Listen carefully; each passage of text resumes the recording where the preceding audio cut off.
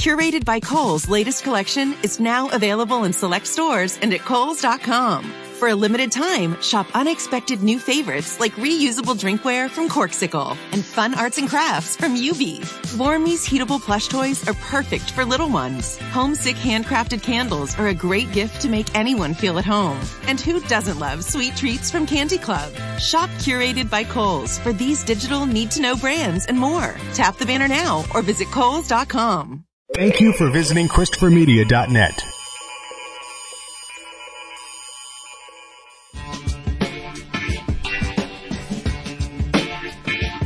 From Asmik Core Studios near Detroit, Michigan, it's Unregimented. Gangsters, what's up, guys? And now, here are your hosts. Welcome to Unregimented number 188. I'm Chris. I'm Aaron. I'm Rich. Whew. And yeah, I know, right? We're recording this on the day that many people were looking forward to, maybe even some people dreading. But everybody seemed to get something out of the Comey hearings, whether they were looking for something to stoke their ire for Trump, or proof that that Comey is crooked in some way, or if you just wanted a good laugh. Like I don't know if you guys saw any of the portion with John McCain. I did not. I didn't see any of it. I have to admit. I heard that the late night hosts were live tweeting it. Who was involved in that? Well, it was reported in sports circles that he claimed to have said he was watching the Arizona Diamondbacks, the baseball team, the night before, so he'd stayed up late. Oh, that's his excuse? Because he talked some mad shit. So I watched the whole thing, or at least I think I saw up to John McCain. He must have been dead last on that panel. I know they had him at the very end, and it seemed like Comey was working his way from the in out and alternating, because he kept having to shift if somebody would address him. But when he finally got to John McCain, I was watching it at work on my iPad while I worked, and mostly just listening to it, and lost my internet before I could get to John McCain, so I had to go find it online, and it is insane. I mean, he looks tired, I'll give him that, but he looks really out of it too. And it wasn't even clear what he was asking Comey, because he starts talking about, well, you had this investigation between possible collusion of Trump-Russia, and then you have this investigation of Hillary, and then you come out and say that Hillary's innocent, but that you're not done investigating Trump. And Comey's like, yeah? Am I understanding? Is that a question? He couldn't get his head around the fact. He's like, when you say that this investigation is done and this person's innocent, and this other investigation is ongoing and not looking good, it seems like a double standard. And when you do a Google search on John McCain and Comey, let's see, adjectives on the page: bizarre, befuddling, confused. Yeah, it was very confusing, because Comey goes back and tries. He tries to clarify. He says, "I don't understand what you're asking," and the investigation to Hillary was about the handling of her emails and not about any collusion with Russia. And John McCain's just like, well, maybe you should be. Maybe you should have been investigating her. Where are you pulling this out of? The fuck does that mean? I mean, whether he was sleepy or whatever, he seemed legitimately confused on the sequence of events. And it's not like they go in there unprepared. And everybody's got their shit on paper. I mean, actually, Comey's the only one that just winged it, and he did great, I think. I obviously didn't give him the raw meat that the left was looking for. Seems like a lot of people are rather disappointed. I think he performed exactly how he was expected to, which would be professional and reasonable. But and certainly a high contrast to what was going on most of that panel, especially John McCain. The point that I was making about John McCain, you have this all prepared, you know? You have your questions usually written out. Maybe that was his problem, that he himself or didn't have any of his staffers like write out his questions for him so he could read them. But that's what are you really talking about in any investigation except for sequence of events?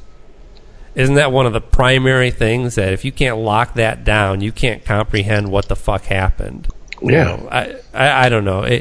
Excuses or not, like everybody, there were, if you look in the background too, there's like journalists just shaking their head, like, what the fuck is he on? Eyebrows raised across the panel. I mean, is it possible he's not exactly a spring chicken? He just had a senior moment. I mean, the man is getting up there. Yeah. Campus off his meds. I'm sure that's a possibility. And yeah, it can happen. But, and if that's true, I hope he has the enough wherewithal to step down. But probably the least interesting. That was just the most entertaining part of what happened today. The rest of it, I mean, we heard a sequence of events that we pretty much already were aware of. There wasn't a whole lot. Shit, I forgot what point I was going to make there. Well, this is the best of us. To give it. You ever have your mind just go like completely blank? You're having a John McCain moment. I smoke pot. Yes, I am. Yeah, I'm talking shit. And I was just like. Well, to kind of give you a minute, see if you can remember. I thought it was interesting that I hopped online, and on Facebook, the true believers on either side were declaring like a decisive victory with Comey's testimony, and I was going, am I the only one that thinks that like it wasn't a slam dunk for either side? It was. It couldn't be a slam dunk. That's not his job. It wasn't like he completed an investigation and had results to present to somebody and was waiting for that hearing to do so. It wasn't like he had information that he was holding back. Anything that he couldn't have said while he was in office, he still couldn't say out of office. It's still classified. He's not freed up to say anything more than he did when he was in the position of FBI director. So there wasn't a whole lot to be learned here. But it wasn't completely useless either. It showed you that Comey had, well, certainly his personal opinion of Trump was that he was a liar. Outright said that the president lies. And that's the whole reason for these memos. And the Democrats were smart in latching on to that. They kept going back to, I can't remember who it was, but he was asked directly, in the other presidents that he's dealt with, has he ever taken these detailed notes after the meetings? And he's no with Obama, no with Junior Bush. And he specifically said the only reason that he did it in this case is because he knew that the president was likely to lie about anything, and he needed to cover his ass and make sure he had the facts straight. And meanwhile, the Republicans wanted to lean on parsing the words, right? Just like back in the day when Slick Willie was asking what the meaning of is. It depends on your definition. Yeah. The Republicans were hung up on this, on the wording of I hope. Now, let's say your boss comes up to you and says, I hope that you can get these reports done by the end of the week. Do you take that as a directive to get those reports done by the end of the week? Or do you go, yeah, I hope so too, we'll see what happens, and then go back to browsing Facebook? And while the president isn't, well, he is and he isn't. He is the boss of the FBI director, but there is a clear separation also. So, man, I've got too much shit that I want to say about this in my head right now, I think is the problem. And it's all like trying to get out the door at the same time, like the Three Stooges. So the meaning of the word hope. He was asked directly, has anyone ever been prosecuted of a crime for hoping something? And I mean, it's a ridiculously stupid question. Not outside of a Philip K. Dick novel, right? I mean, are you going to prosecute someone for what they're thinking? I mean, that's right. And one of the Democrats questioning him Comey brought it up, and he was like, I was just going to go there. When the president says, I hope that you can see your way clear to end this investigation into Jeff Sessions, no, I think in this case it wasn't Sessions, it was Michael Flynn. He said it reeks of, the quote he said was, what was it? Will nobody rid me of this meddlesome bishop, I believe was the quote, which was from one of the Henrys, maybe the second. And the story goes that he was quoted on one day as saying that there was some particular bishop that was a thorn in his side. He says that, and the next day that bishop is dead. So he didn't say, go find this bishop and kill him. But the end result was the same, and the message was rather clear as to what the intentions were. So what was also interesting about the line of questioning from Republicans is what they didn't talk about, because there wasn't really a whole lot of talk about Trump from them. There wasn't anybody really coming to the defense of Trump. They were just trying to downplay the testimony of Comey and try to make him look like he was reading into conversations with Trump. The reason why this is probably important, though, is this looks like it's going to lead to possibly Jeff Sessions and maybe even Rosenstein appearing before the Senate panel. Can't recuse yourself from that, Jeff. Right. Well, he could plead the fifth, but we know from many Republican tweets from Paul Ryan and President Trump himself that nobody pleads the fifth unless they have something to hide. But yeah, what we learned about the behavior of the people around Trump was really interesting. The fact that Sessions seemed rather uncomfortable in the way that, like, he knew the fact that Trump wanting to meet with Comey was not exactly kosher, but let it happen anyway. That Kushner apparently was hanging around when he was describing the meeting in the Oval Office, and everyone was asked to leave except for Comey. And Sessions hung around and was like, okay, I'll just, hang out here because that's part of my job. And he's like, no, you can go. And you can go too, Jared. Nobody needs to be here. So the fact that there are other people that were involved that should have been enforcing the separation between the White House and the FBI, the separations that is necessary to carry on investigations, these people hopefully will be held accountable. Well, I hate to sound super cynical, but until anything actually happens, it's all political theater, isn't it? No, it's all part of it. So Comey didn't say, I know in my bones that Trump is guilty, which is what I believed everybody wanted him to say. Nothing was going to happen today. And nothing's going to happen if it does for a while. But this is all part of the process. I mean, is the Senate panel and the investigation of the House, are those, which I'm surprised is even still going on, the House investigation, are these at their heart just political theater anyway?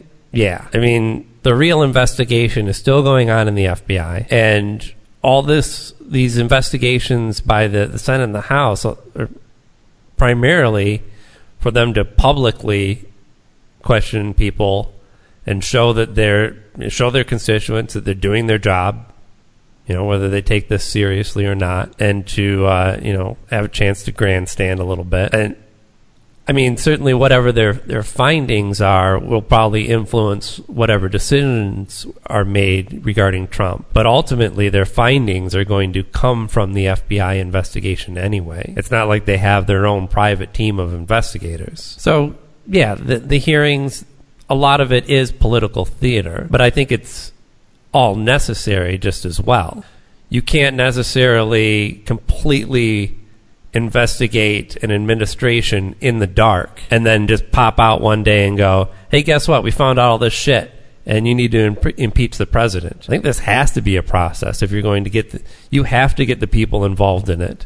Yeah, I agree with you there, but I guess I'm always suspicious of just things like I'm always suspicious of the government doing things to make it, hey, look like we're doing something, and then nothing ever happens. I'm always wary of that. I feel you there. I hope this isn't something where they're relying on our short memory as, a general public nowadays. Yeah. But there's useful things in this testimony as well. Even if you just looked at the line of questioning that people took.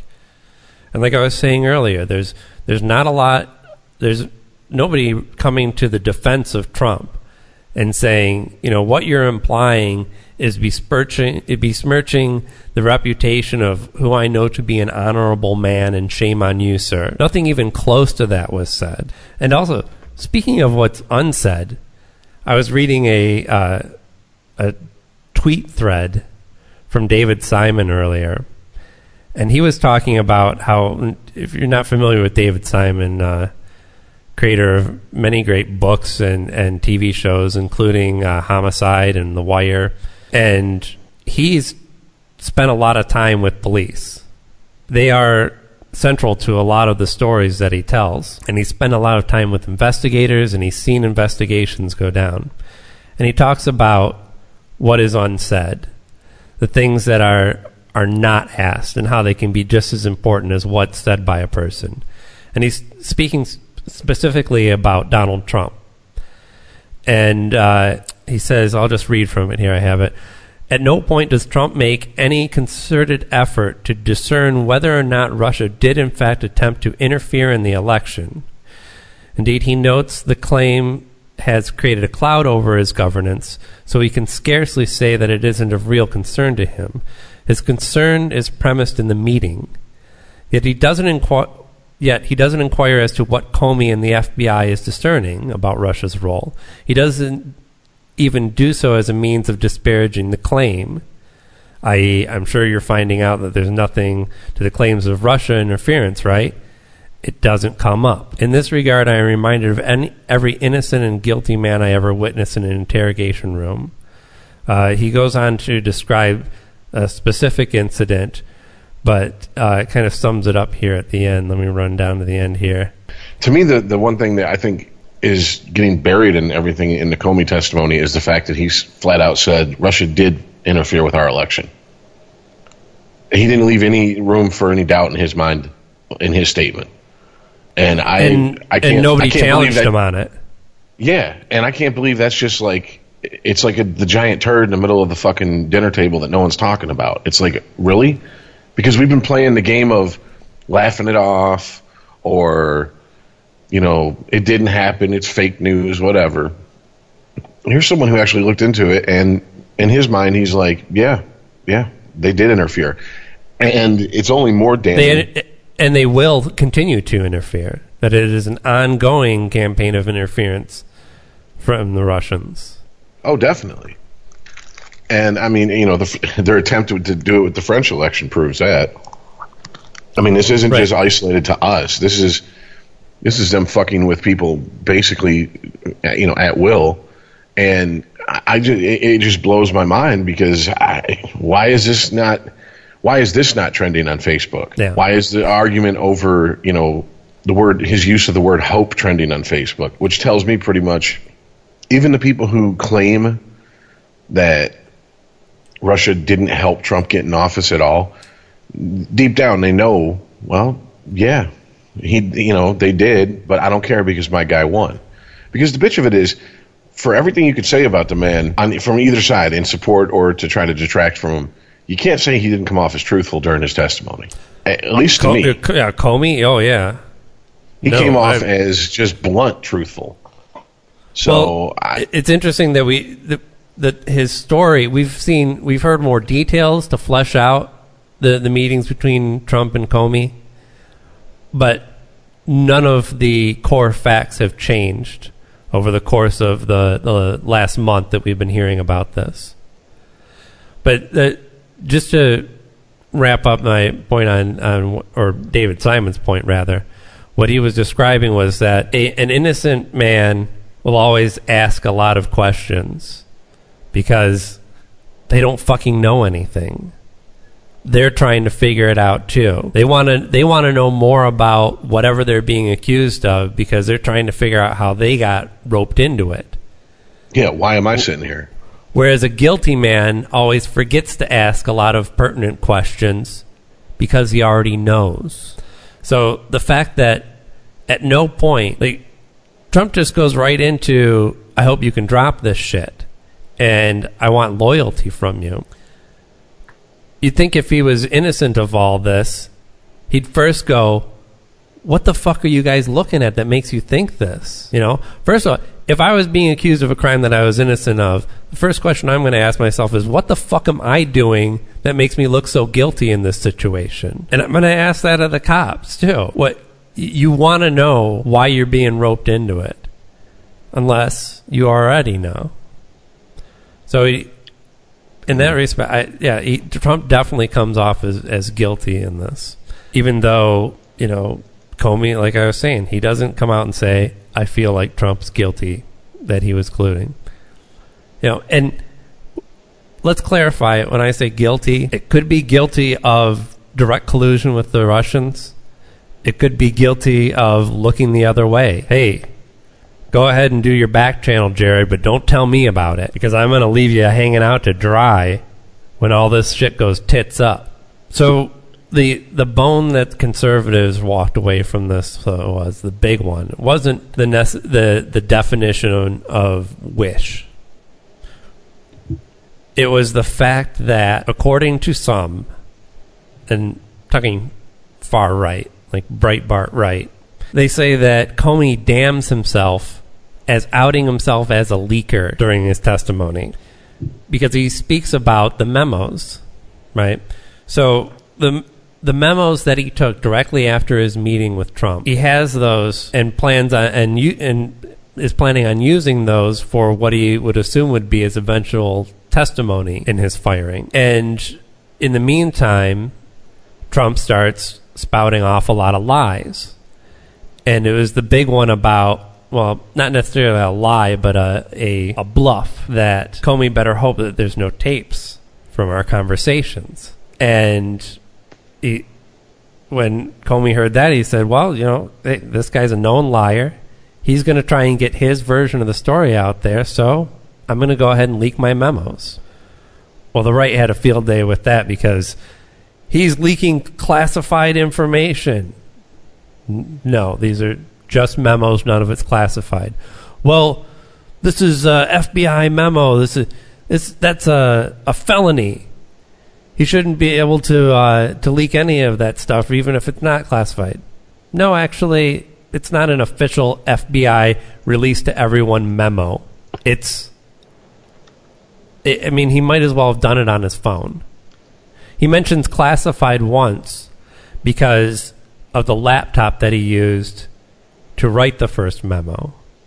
After his first meeting with Trump, he decides, I got to write this down because this seems like it's going to be a conversation that I'm going to be asked about in the future. And he grabs the first laptop that he has, which is a classified, secured laptop. But the memos were his. The memos were his recollections. He doesn't say anything in the memos that he couldn't have legally said in his testimony. He doesn't break the law. And he doesn't leak any government documents. But the problem isn't with the facts. It's the people who leak the facts. And the leakers are the big evildoers in all of this. This is all part of the deep state. So this proves that Comey is part of the deep state. He is one of the leakers. It's ludicrous. But hey, take what you can get, because this is apparently the hill that you're going to die on, and history will laugh at you if it even remembers. Well, didn't we have this conversation with Edward Snowden about what he did may be illegal, but it's the very definition of the word patriotic? He's letting us know that our government's, fucking us over. I mean, there's a point where if you quote unquote are you leak or are a whistleblower, if you're not doing it for personal gain, and you're doing it honestly, I mean, obviously Snowden did it at a huge detriment to his own self. Right, you're not doing it for gain. You're doing it at your own risk, knowing that you could be prosecuted, go to jail, end up in fucking Guantanamo. Who fucking knows? If they hit you with treason, you can even be executed. For having a lead? No. For leak. I thought you said if they catch you with trees. Oh, no. I said if you're convicted of treason. No. Jeff Sessions hasn't got that law passed yet. That's where he wants to go. But, yeah. There was a new leaker this week. And the name of the leaker was Reality Winner. Yeah. And my first thought is, these code names are getting these code names are getting really stupid. And then I find out that that's the person's legal name. Reality Winner. Reality Winner. Yes, her last name is Winner. And her first name's Reality. I mean... Did her parents lose a bet or something? I don't even know. That is just boggling to my mind. Is that the ultimate millennial name? This is my child, Farfanugan Volkswagen. Right. Like, that must be the new version of hippie names. But this isn't even a millennial. She's not even a millennial. Yeah, so California involved. She has to be our age or a little bit older. One of the, somewhere around there. From California, Florida. What's is California involved at all with this woman? I don't know. But what about Reality Winner? Reality Winner has been arrested for the leak because she didn't cover her tracks. But this was supposedly the leak is about the fact that there were attempted hacks by the Russians of companies that produced voting machines, which, I mean, a lot of people want to take as this is proof of that there were votes hacked, and a lot of people on the other side, their main defense of why all this is bullshit is because no votes were hacked, and that's why this issue really bothers me.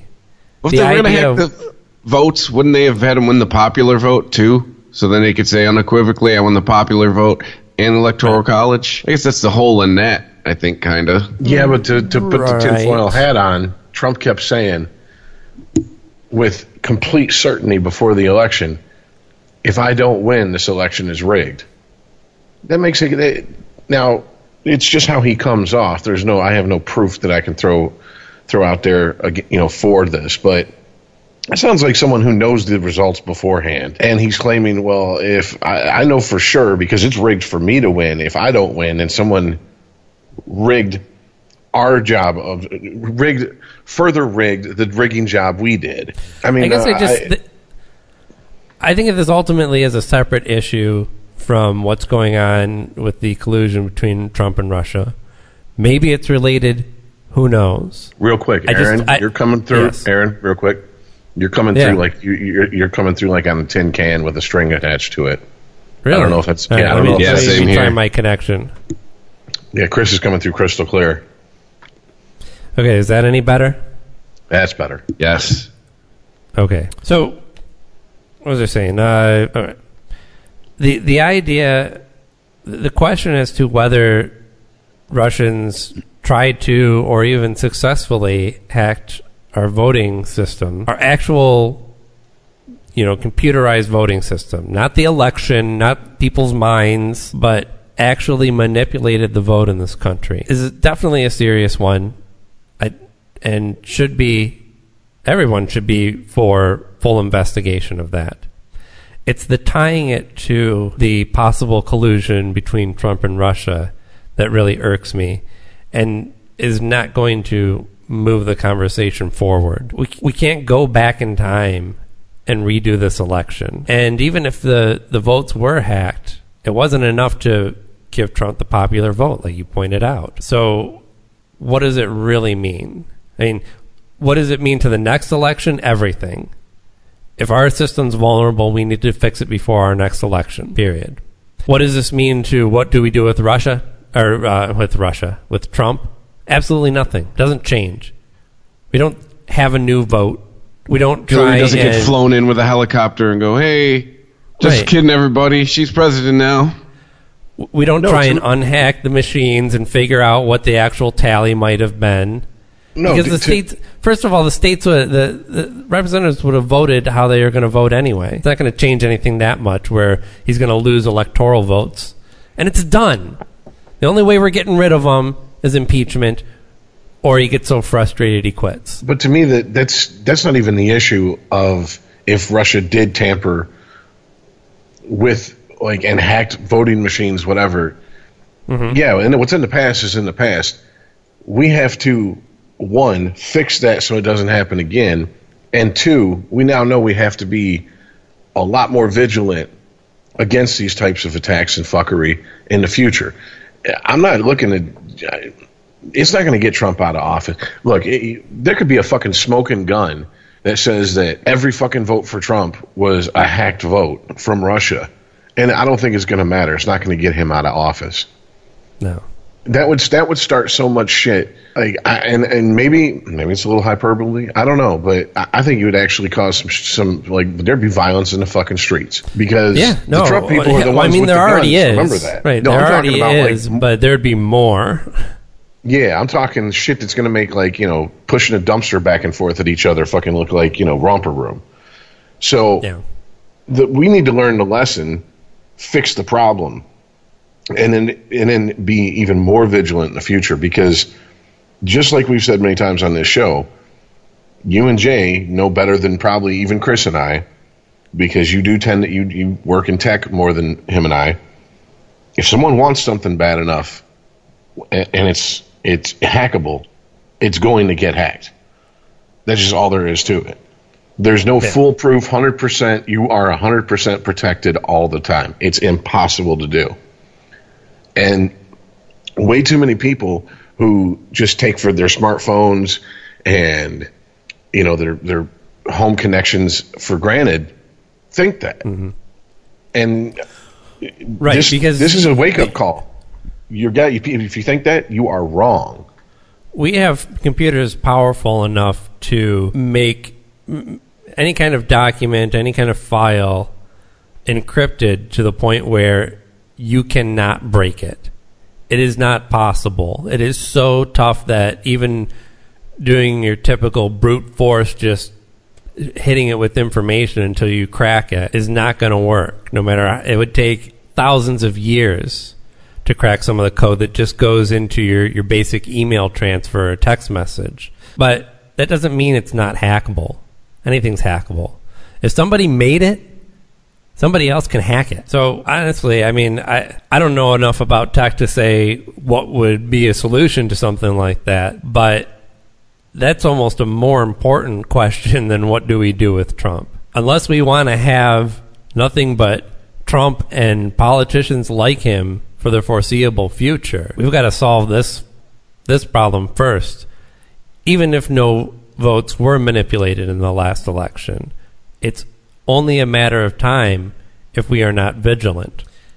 And we also know that Russia is involved in trying to influence elections all over the world. And certainly England is one of them. They had the election in England today. And if you didn't hear, they don't have final results yet as the time we are recording this. But their exit polls, which I guess are usually extremely reliable, all say that majority of people are turning out for liberals, that Theresa May and her party are probably going to lose a lot of seats. Now, I'm quite confident in saying that Russia was probably involved in disinformation and possibly even attempted hacking when it comes to this election in England. But it didn't go the way that they would have wanted it to. They want Theresa May to remain in power. They don't want liberals that don't fall for terror scares. So it's kind of interesting that England is going more liberal despite Russian influence, while not only did we, quote-unquote, fall for it, but we still have half the country arguing that it's just no big fucking deal, even if it did happen. It either didn't happen or it did, and it's no big deal. Yeah, and you got people, besides that, fuck, I had it, I lost it, son of a bitch. A lot of that going around tonight. Yeah, apparently. Did we sideslip into the Weedsman at some point? Yeah, really? I am in Oregon. Just saying. Well, anyone who says it happened... Oh, no, you still having people arguing about the results. That's what I should say. He's president now 5 months, and we still got people going back and forth about the results. It's over. It's done. Yeah. It's... We had that post-2000, though. I mean, that went on until... Basically, 9/11 reset the national argument after the 2000 election.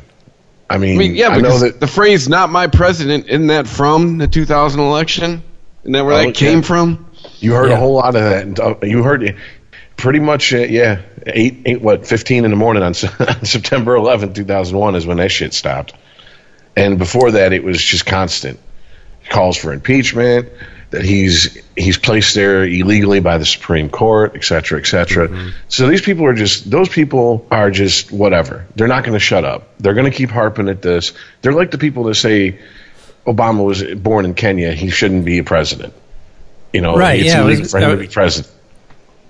Right. The more that Donald Trump makes it harder for his supporters to defend his behavior, the more talk we hear about what Barack Hussein Obama did and Hilary Clinton. And, you want to criticize Trump for this? Well, what about this? And what about that? And Hillary had slaves and Barack Obama's a Muslim.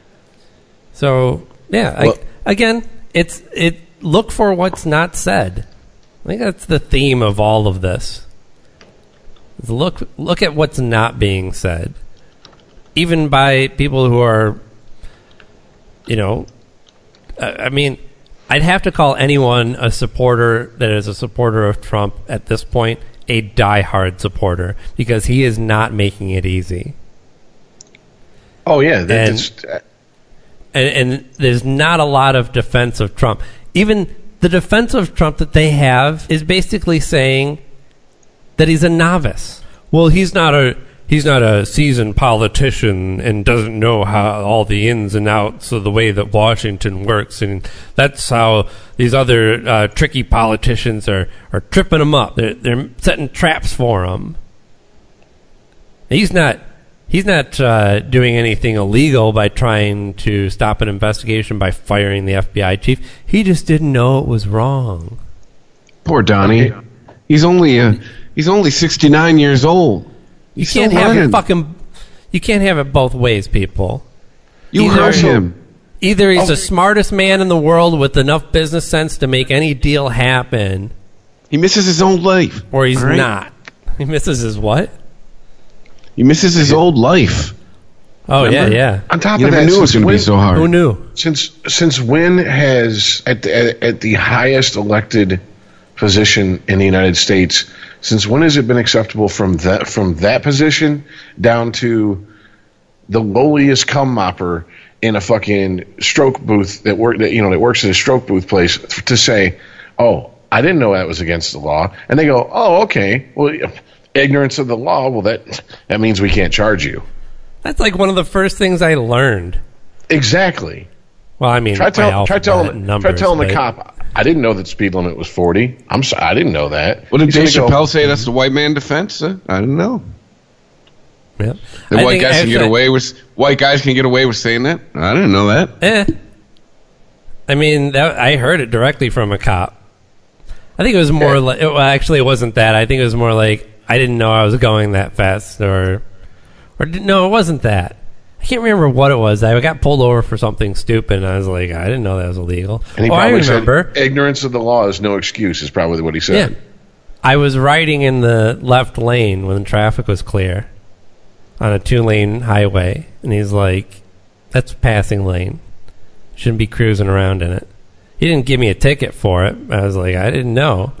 Before I didn't know that before I knew he wasn't going to give me a ticket, I said, I didn't know that was illegal. And he's like, ignorance of the law is no excuse. And he said, the more you know. I actually said, and knowing is half the battle. Half the battle. And he has to step out of the car, please, sir. Right. There's a lot of wanting to have it both ways going around, though, even from the Comey's testimony today. People wanted to pull out of there that this proves that the president wasn't under investigation, because Comey said that, he corroborated what Trump said to him, that he wasn't under investigation at that time. Well, guess what? He is now. So I don't know what that proves, but there's other people wanted to use his Comey saying that Trump wasn't under investigation as proof that Comey was colluding with him in some way. But whatever. Either you think that Comey's testimony is reliable, or you don't. You can't cherry pick it. Well, that's once again what we were talking about in the group chat. We're post facts. We're in the post facts era. It's not what is proved. It's what you want to believe is true. I want this to be true. I feel this is true. So hence it's true. And I think you said probably the best thing I've heard in response to that nonsense, which is, unless I'm touching you, I don't want to hear about how you feel. By the way, I'm totally stealing that, because I get a lot of, I feel this way. I don't give a fuck how you feel unless I'm touching you, so just shut up. I feel like you're a load that should have been swallowed. Apparently your mother felt different. Here we are. Okay. So, right. But you can't tell people that they can't feel that way because you're oppressing them in some way. Well, let's get this straight. I don't give a fuck how you feel. That means you can feel however you want. But when you start imposing those feelings on other people as if they're universal facts, that's when we have a problem. Well, we have a lot. I mean, and this is not just, I don't want to say, once again, I don't want to pile on to a certain generation who I'm not gonna name. I think because we never get through a podcast anymore without shitting on them at least once. But I gotta tell you, I'm coming around on the millennials. But continue. We have a big problem in this country from all walks of life, from all ages, all political affiliations anymore, of people going, I feel 2 + 2 = 5, therefore my feeling is fact. And it's like, no, it's not. And the facts, ironically, the fact that we can't accept facts makes having honest conversations impossible, which leads us to the bullshit gridlock we're in as a society. For we can't have an honest conversation because someone's feelings are going to get hurt. And have we forgotten that the truth don't give a shit about no one's feelings? I mean, the truth is the truth. It's amoral. It doesn't have an agenda. It doesn't care. Well, amoral is not the proper term, but it doesn't care about what side you're on. And I don't know about you guys, but I mean, it makes it almost impossible to have conversations with certain people, because anytime you bring up something, no matter how much you back it up with facts, no matter how much proof you have, they just go back to, well, I don't feel that way. So, and then they label you something, they label you a snowflake or an alt-righter or whatever. And then that's the end of the conversation. That's it. And I mean, we kind of touched on this on this week's Sporgy, but it's to the point where when I hear someone yell racist, sexist, homophobe, Islamophobe, whatever the fuck, I pretty much go, okay, what proof do you have? And if they don't immediately come with some cold, hard facts, I dismiss what they say, and I go, okay, well, you are now in the suspect pile. Everything that comes out of that fucking hole under your nose is suspect. Because you're not calling someone a racist based on a behavior, beliefs, or whatever. You're saying it because you don't like what they said. And if they're giving an opinion, yeah, I can understand that. An opinion is, that's why we have the saying. Opinions are like assholes. Everybody has them, and they mostly stink to other people.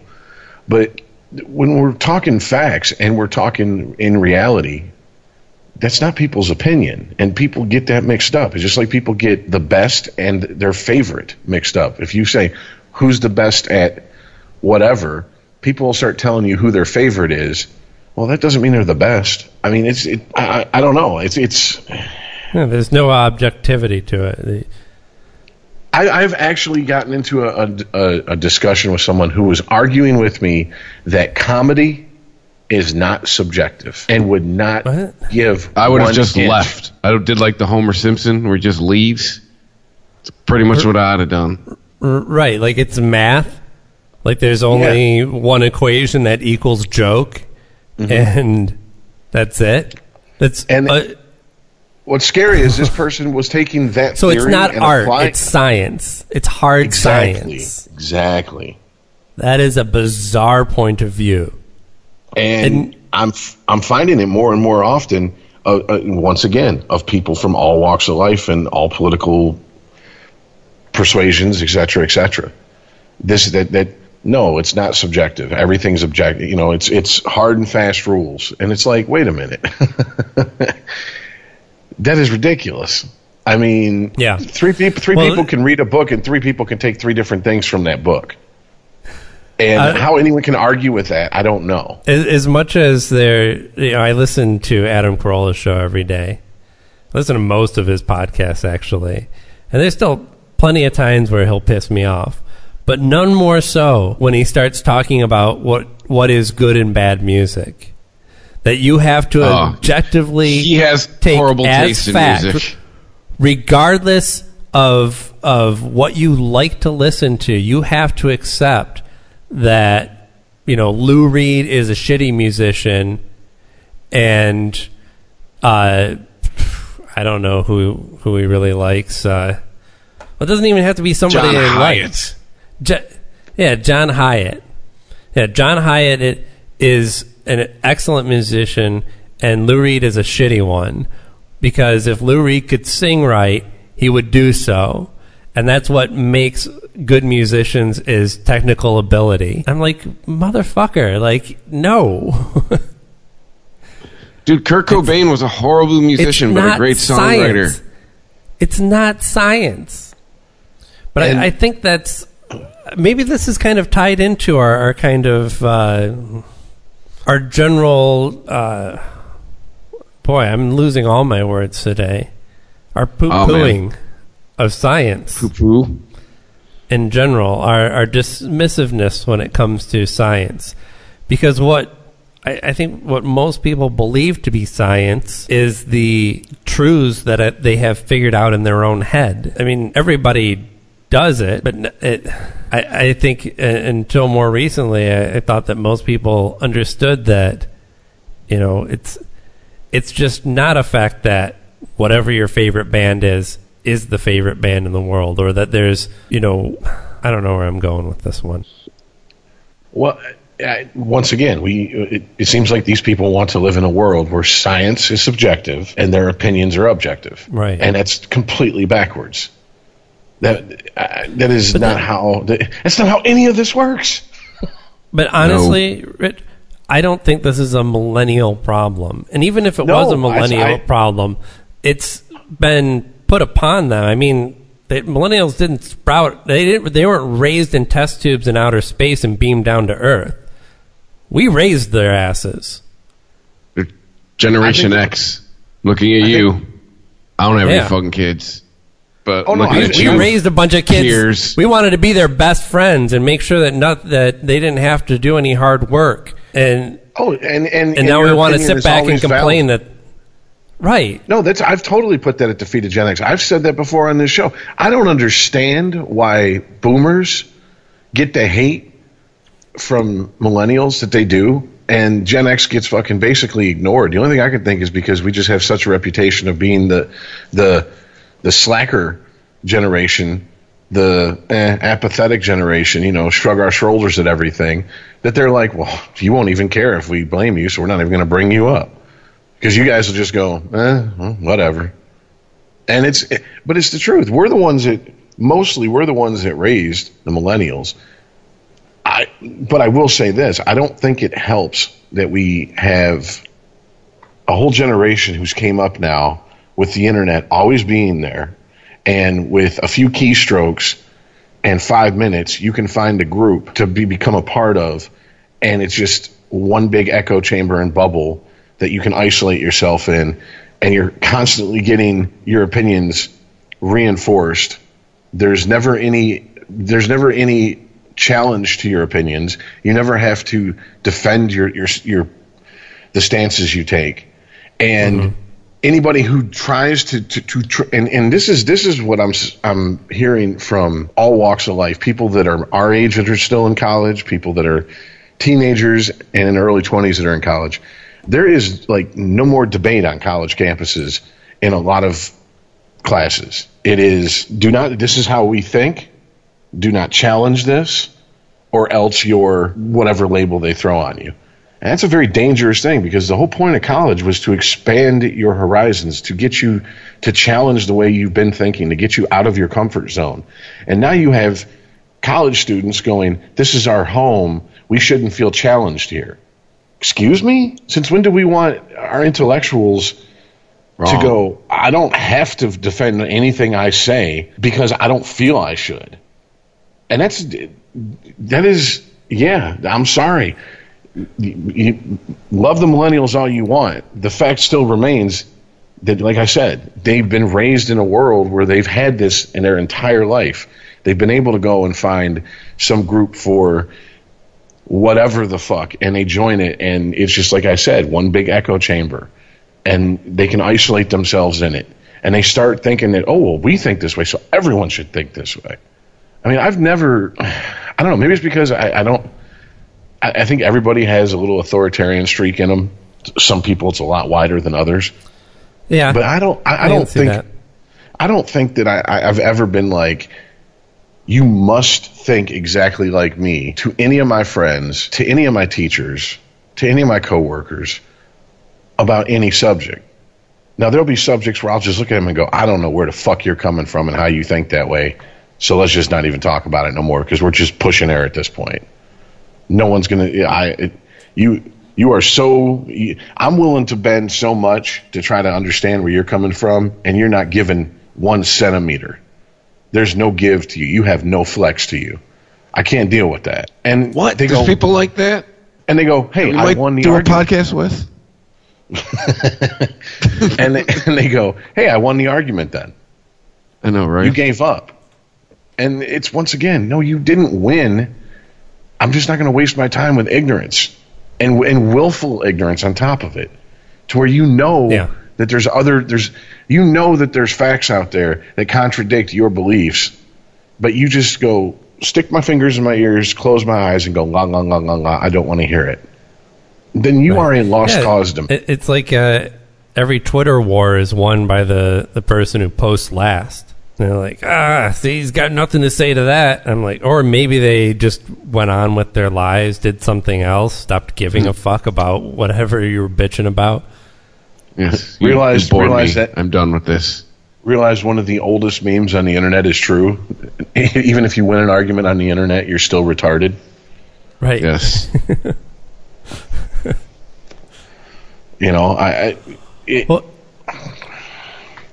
It's I don't know, but it's scary because, like I said, it's now we're starting to see it full force in politics, to where, like I said, today it was just fucking surreal. It was odd to me to see the Kool-Aid drinkers from both sides of the political aisles like jumping up and down like, we won, like it was, Victory Day all over again. And I'm going, what?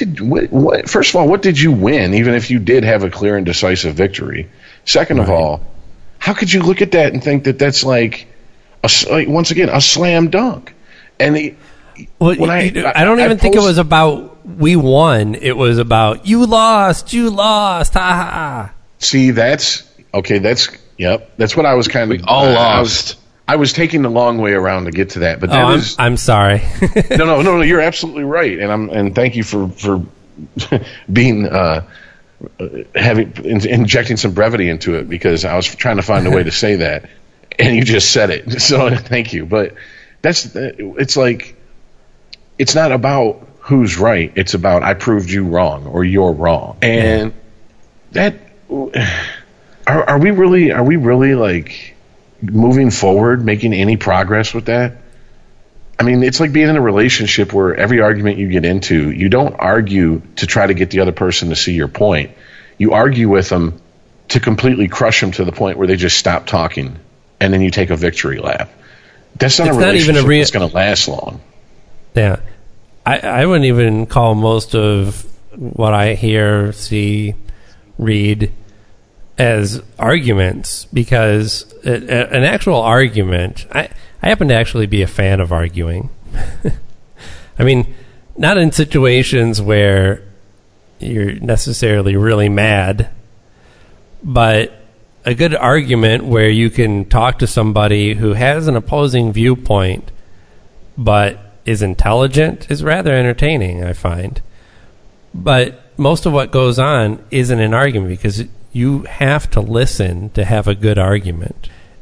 It's really just loading up your own convenient facts and shooting them back and forth at each other. Cherry picking items that makes the other team look bad, regardless of what the other person is saying. There's certainly not a lot of listening going on in this country. No, there's a lot. I'm sorry. Go ahead, Chris. The irony of that right there is both of us are saying there's a lot of waiting to talk. Exactly. Exactly. When you're having a discussion with someone and they say something and you don't think about anything they're saying, you're just formulating a response to it while they're talking. It's not an exchange of ideas. I don't know. Maybe I'm not putting it well. I'm sorry. Go ahead. Speaking of that, though, I wanted to talk too, because since the last time we recorded, Bill Maher dropped his N-bomb on air, and I think we can kind of really just skim over the discussion of whether he should or shouldn't have, or he, should be punished in some way. But it was interesting in some of the response to it. One of the biggest celebrities that I saw calling for him to be removed from HBO was Chance the Rapper.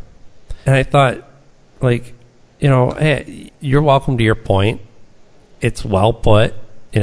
Me personally, I just wouldn't watch that show. I don't call for anyone to be removed from their job unless they do something really egregious, like, I don't know, sexually molest somebody.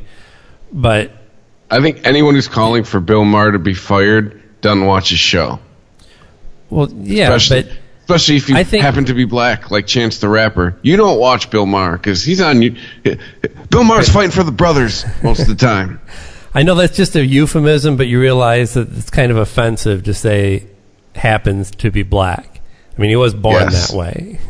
Okay. I know you don't. I know you don't mean anything by it. No, fans of George Carlin get what I was doing there.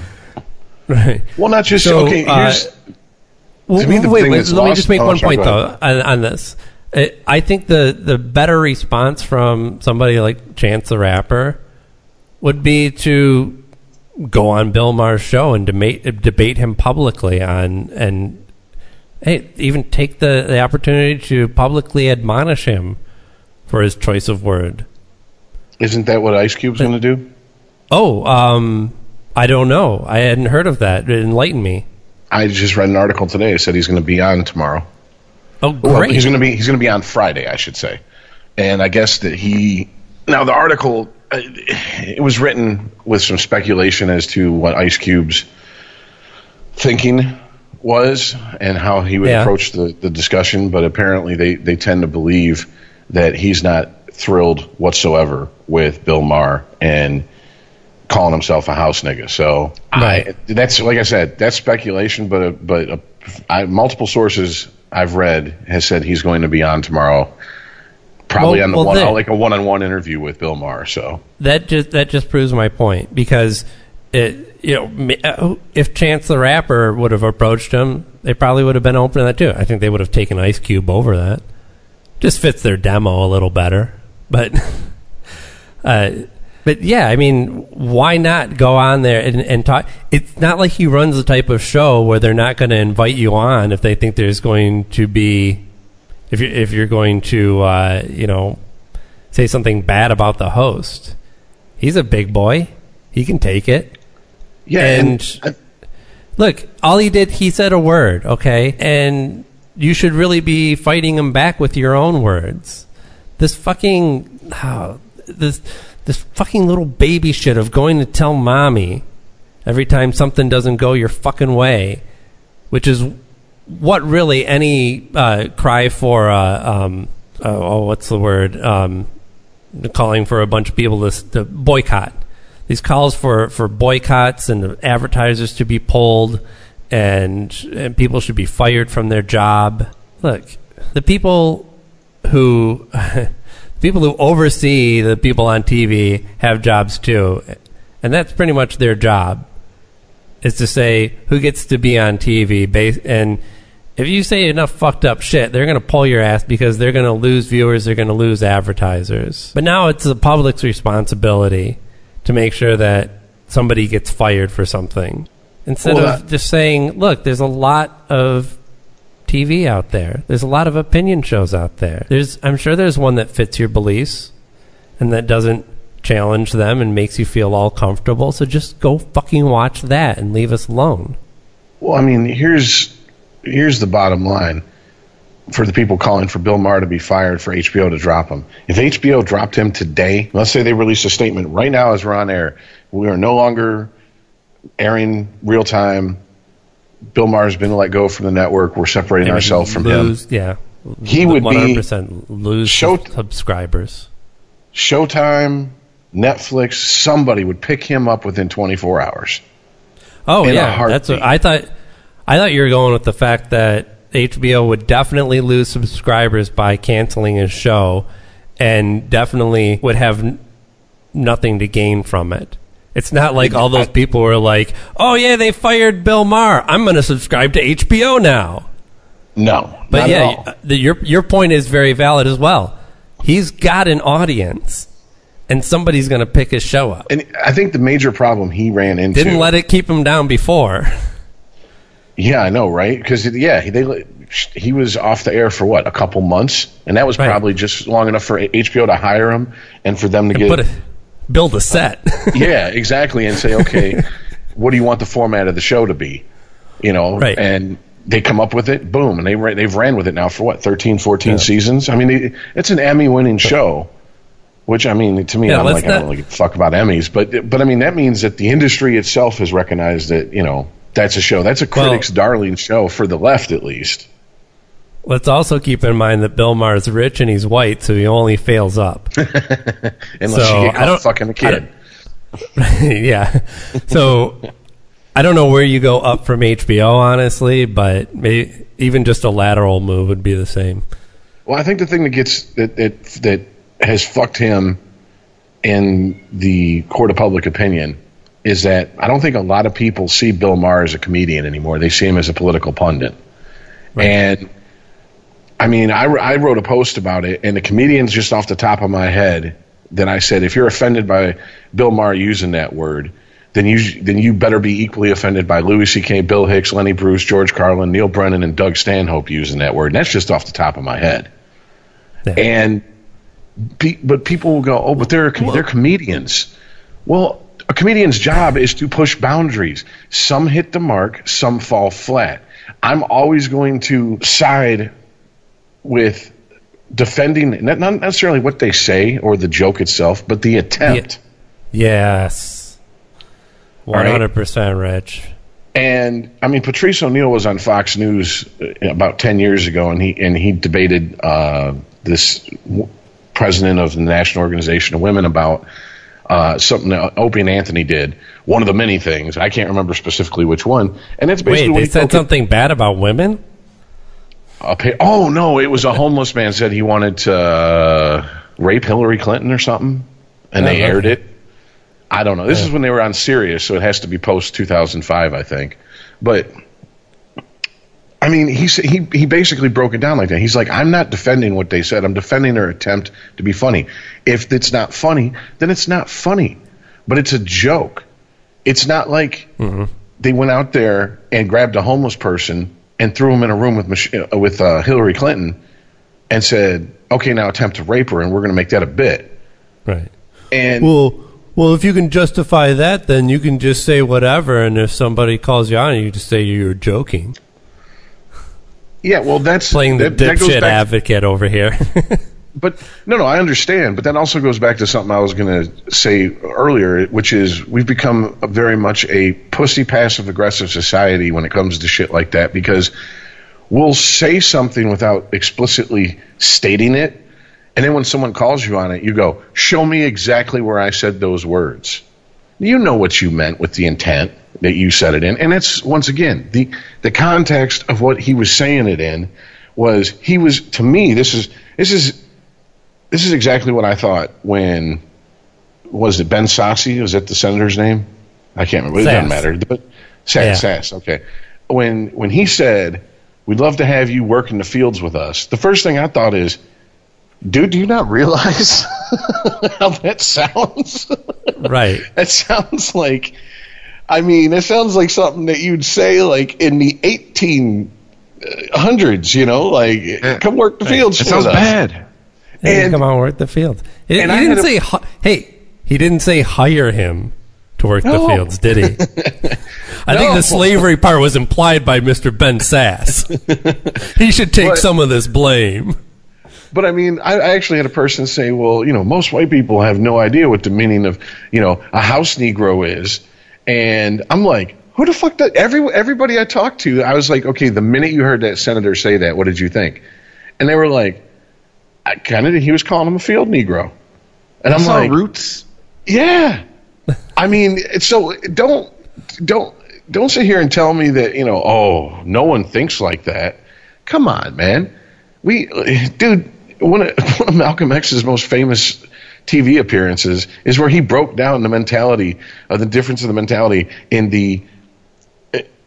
historically in the field Negroes and the house Negroes, and those are his exact words. All right, yeah. And so that isn't that long ago. You can't tell me that. I understand that we have a problem with remembering history because we just keep repeating it, but there are a lot of people that know history and know what that came off as. And Bill Maher was just, to me, it was so absurd for the senator to say that. He was firing back with something equally absurd. Right. Obviously the senator didn't mean come work the fields for free, but it's how it came off, and I got a chuckle out of it. And then after I chuckled, the minute I got done chuckling, I thought, oh shit, I wonder how much shit he's going to get for this one. Because it's not the first time. I remember on Politically Incorrect, he had Sarah Silverman on, and the subject come up of race and comedy.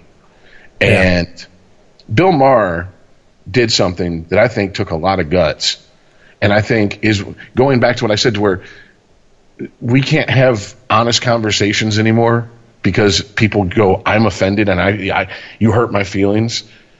He said, look, we're all grown adults sitting here talking about race as it relates to comedy. Why are we sitting here like children talking about the N-word? We all know what that word means. If I'm quoting somebody, or if I'm quoting a bit that someone like Richard Pryor did, why do I have to talk like a child because your feelings are going to get hurt because it came out of my mouth? But it didn't bother you when it came out of Richard Pryor's mouth. In fact, you laughed. It's ridiculous. Right. It's impossible to have an honest conversation if we're already going into the conversation taking words and the ability to use them away from people. And that is one of the things that irritates the shit out of me about the left these days, is that weren't you guys supposed to be the party of free speech? Weren't you defending it? Weren't you marching for it in Berkeley 40, 50 years ago, whatever it's been? Now it's like everything's flipped on its head. No, you can't. Nobody understands it. Nobody fucking. I don't even know what the. I told you, what the left all your name stands for contacts are anymore. dead, and more proof of that was fucking Al Franken bailing on Bill Maher's show this week. Like, what the? You were a head writer at Saturday Night Live. What the fuck? Well, exactly. You know, I'll defend Al Franken on this though, because he was a comedian, and he is now a politician, and he's got a job to do. And I think it's not so much about like, well, that scraps it. I can't go on Bill Maher's show anymore. This was the week after he has this controversy, and I think he had to look. I think Al Franken had to look at what he had to gain versus what he possibly had to lose.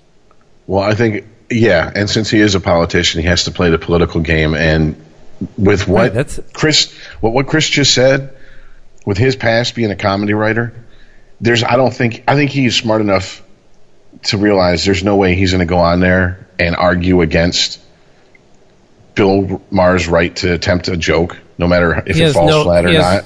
Yeah, because there's no winning position on that. Yeah, there's no way he's going to come out looking good, because it's going to be, well, wait a minute, you wrote for Saturday Night Live. You know, the same show that had the skit with Chevy Chase and Richard Pryor calling each other racial slurs for 5 minutes in a mock job interview. Right. So you're Stuart Smalley. Tell us why Bill Maher can't say that. Yeah, exactly. Right. It's a no-win situation for him. So it's a very crafty way of going about covering his ass, but ultimately it's a cover his ass move.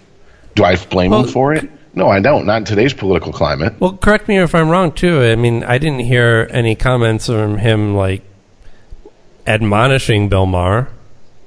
No, he did it.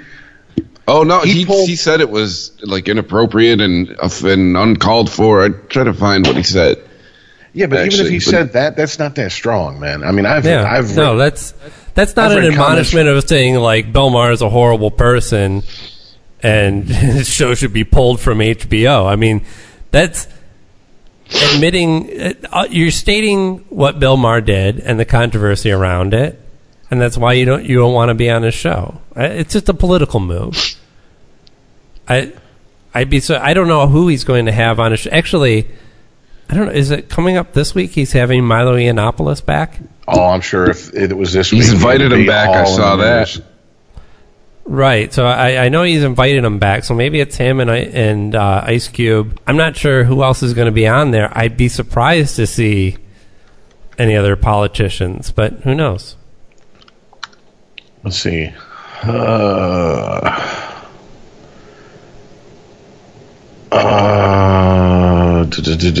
Okay, it says, Ice Cube too. This is via the LA Times to appear on first episode of Real Time with Bill Maher in the wake of racial slur.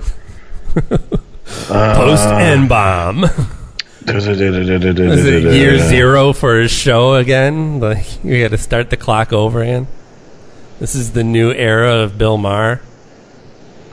Ice Cube is scheduled to be the mid-show interview guest by Michael Eric Dyson, who had a notably mixed response to Maher's use of the slur. Will be the top of the show interview. Also scheduled are David Gregory, former Republican Representative David Jolly of Florida, and activist Simone Sanders. So if I joked about it on the Weedsman. Fucking don't tell me I'm not right, dude. Here comes Bill Maher and his 5 black friends for the whole show. No, love black people. Like that's going to be an all black panel, isn't it? Like every person on the show is going to be black. But see, I get where you're coming from, man. But that's an unfair shot. Black Friday. He's had all black panels before. But now this seems predictable and overcompensating. Well, whatever. Was it predictable and overcompensating when he had Cornel West and Mos Def on? And as it was his panel. But it wasn't after he got accused of. It wasn't after he dropped the N-bomb. That's what I'm saying. Like, right, but this isn't like he has no black friends, and all of a sudden now he's parading around some black friends because he got caught saying the N-word. No, but this still seems like the hey, I got black friends move. Like it's just, so it kind of comes off. We'll see, I guess. I mean, if Ice Cube goes on, first of all, this is my feeling. If Ice Cube goes on there and starts fucking talking a bunch of shit about how no one should use that word, then he better very quickly in his next breath explain how the fuck he was in NWA. And I remember his rap career. Remember, kids, he's not just a guy that makes family movies. Just because that's where you know him from, he actually had a career as a gangster rapper, and he dropped the word every fucking chance he could at one point in his life. Well, so he better fucking the name of his band. It doesn't stand for Northwest Airlines. Yeah, it's not Nutty Wacky Artist. I mean, so yeah, he better fucking, if he's going to say, well, that word's horrible, he better than in the next breath say, and I used to use it and I was wrong. Because if not, I'm just going to look at him and go, okay, you're a fucking hypocrite. And that's what, to me, that's almost the unforgivable sin in my mind these days. Don't get up there and fucking be hypocritical and pick and choose what you're going to be offended about and what you're not going to be offended about.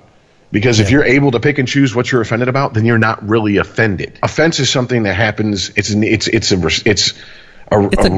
It's a reflex. Yes, it's not something like, am I offended about this? I don't know. Who said it? Bill O'Reilly said it? Then I'm offended. Did Bill Maher say it? Well, then I'm not offended. Bullshit. All right. That's where I agree with people on the right who say, well, what happened if it had been Bill O'Reilly? I've been like, yeah, you're right. They're absolutely right. There'd have been a lot more hell to pay because of whose mouth it was coming out of. I don't see how anyone can even argue with that. But here's the main celebrity. Bill O'Reilly's not a comedian. But then again, like I said, I think it fucks Bill Maher that so many people don't even see him as a comedian. They see him as a pundit. And that's where I think he's getting the heat for it. Because we can't argue that Louis C.K. and George Carlin aren't known in the public consciousness. Okay, those are two very well-known comedians who've used that word on stage, have built entire bits around that word. And you could argue that Doug Stanhope had a great response when someone asked him about it. They said, well, how do you feel about the Bill Maher situation? He said, you know what I feel? No one ever asked me to apologize. It's because no one knows who the fuck I am. And that's pretty much it's pretty much it. I mean, you know, no one goes up to Louis C.K. and is like, oh man, that bit you used the word nigger. We gotta take that off your albums, off of future pressings. And no one called George Carlin a racist for saying the word. Look, words are just words. When someone says something, if I'm talking to somebody and they use every slur for a white person in a conversation about race without calling anybody that, without using it with hateful intent, I think you would be stupid to be offended by that. You're having a discussion about these words. What now? Once again, we have to use baby talk? What are we going to start spelling them out to each other? That way, we don't offend people. I mean, there's basically a moratorium in this country that you can't say the word. You have to say N-bomb or N-word. And that is ridiculous. It is fucking ridiculous. And I mean, I'm not advocating for its use every day willy-nilly. But at the same time, really, you're that weak to a word offends you? Really? Like hearing the word, not used at you, not used in a derogatory sense towards a whole group of people. Just hearing the very word offends you that bad? I don't buy it, dude. It's manufactured outrage. I'm supposed to feel outraged, or I'm choosing to feel outraged. I'm choosing to be offended. And God damn it, if you choose to be offended, you're not really offended. Sorry. Right. You're playing playing a game. Right. If I never listened to any of a comedian's material and then somebody told me that he had a joke that said, please, I'm a house nigger, I would say, oh, that sounds like a pretty horrible comedian. You know, if that's the one representation that you have of their work, which I think that's the case with a lot of these people. Again, these aren't Bill Maher watchers that are, I mean, who knows? I'm sure there's a handful of people out there who turned that off immediately and was like, I'm never watching Bill Maher again. I'm sure there were. But that's a very, very small minority. Ultimately, HBO is not going to lose any money over this deal. And I mean, the argument. So if that's all that you heard, you don't watch Bill Maher, and then you read a story where you read about this joke that he used, and you said that's an offensive joke. Okay, well that's fine. That can be an offensive joke. Jokes can be offensive. But take that within the whole body of the man's work and understand. I mean, a lot of the outrage was simply he used that word. There wasn't a lot of serious outrage of people saying he's a racist. So if he's not a racist, was pretty juiced that he did it. Right. If he's not a racist and he uses that word, what's the meaning behind it? It seems pretty clear. Now, I don't know. There's so much gray area in there. I mean, I know that we're oversimplifying this, and you can easily pick it apart. But the fact that we acknowledge there's gray area there puts us, and I mean, I hate to say it because it's going to sound like I'm like getting a couple ribs removed so I can fold myself in half and blow myself. But I'm really not. I'm just being honest. The fact that we're sitting here having this discussion, admitting and acknowledging the gray area, puts us light years ahead of a lot of people who see everything as black and white in this world. And it's not, folks. Yeah. The world isn't black and white. The world isn't right and left, up and down. There's not only two answers to everything. And just like, okay, you know what bothers me most about the whole situation? The fact that he come out and apologized. Now, I don't know if someone at HBO sat him down and said, you better apologize for this. Or I wasn't a fan of that either. If he apologized because he wanted to, because once again, so I am not a hypocrite. He's coming off as awful hypocritical because he has savage comedians who come out and apologize for offending people, quote unquote, with their act. And he just had a great rant this season about stop apologizing. Exactly. Yeah, and you know, the only thing I can really defend him on the apology would be that this was an offhand comment. This was an off-the-cuff joke. You know, it's not like he was putting together a set and that was one of the jokes in it that he worked really hard on. If you watch the actual footage of it, and it flops, and then he's like, "Oh well, I'm sorry for that horrible joke." I'd be like, "No, motherfucker, you're not sorry. You thought it would work. You thought it would be funny, and it wasn't." But in this case, it was just like, "Hey, that popped into his brain. He said it, and he's like, I guess I shouldn't have said it because, you know, it pissed off a lot of people that are now talking about this dumb shit instead of the real fucked up issues that are going on in the world that he would rather talk about." Does he want to have a whole panel discussion about his use of the word nigger? Fuck no. No. There's way more important shit going on in this world that he wants to talk about on his show. And something I will say about Bill Maher that I think a lot of people, especially his detractors, don't give him credit for, is he, for dipping his toe is, well, not even his toe. He's pretty much up to his waist in the fucking political waters. For a guy who is that deep into the political waters, he will have people on and give them a platform to basically plead for a second chance. I remember he had Anthony Weiner on. He's having Milo back. Yeah, he invited Ted Haggard on. I think Ted Haggard turned him down, but I mean, and from all over the political spectrum, he'll have people. He is a believer in giving people a second chance, giving people a chance to explain themselves instead of just condemning them and trying them and convicting them in absentia without even hearing from them. And right. Yeah, even, well, look at Milo as an example. You know, he pulled him on because, I mean, like everybody else, he was reading these stories about this crazy shit that was coming out of this guy's mouth. And, you know, I'm sure a lot of the things that Milo said were personally offensive to Bill. But that wasn't a reason not to have him on. As a matter of fact, that was a reason to have him on, so he could actually talk to him about what are you getting at? Like, what is this guy's bigger message? And ultimately, I think what he found and what most people found, and that there's really not much there. And, having Milo back on the show, it's whatever. I think I've heard enough out of the guy. Milo is interesting to me for reasons that he probably wouldn't want me to be interested in him for, and because he's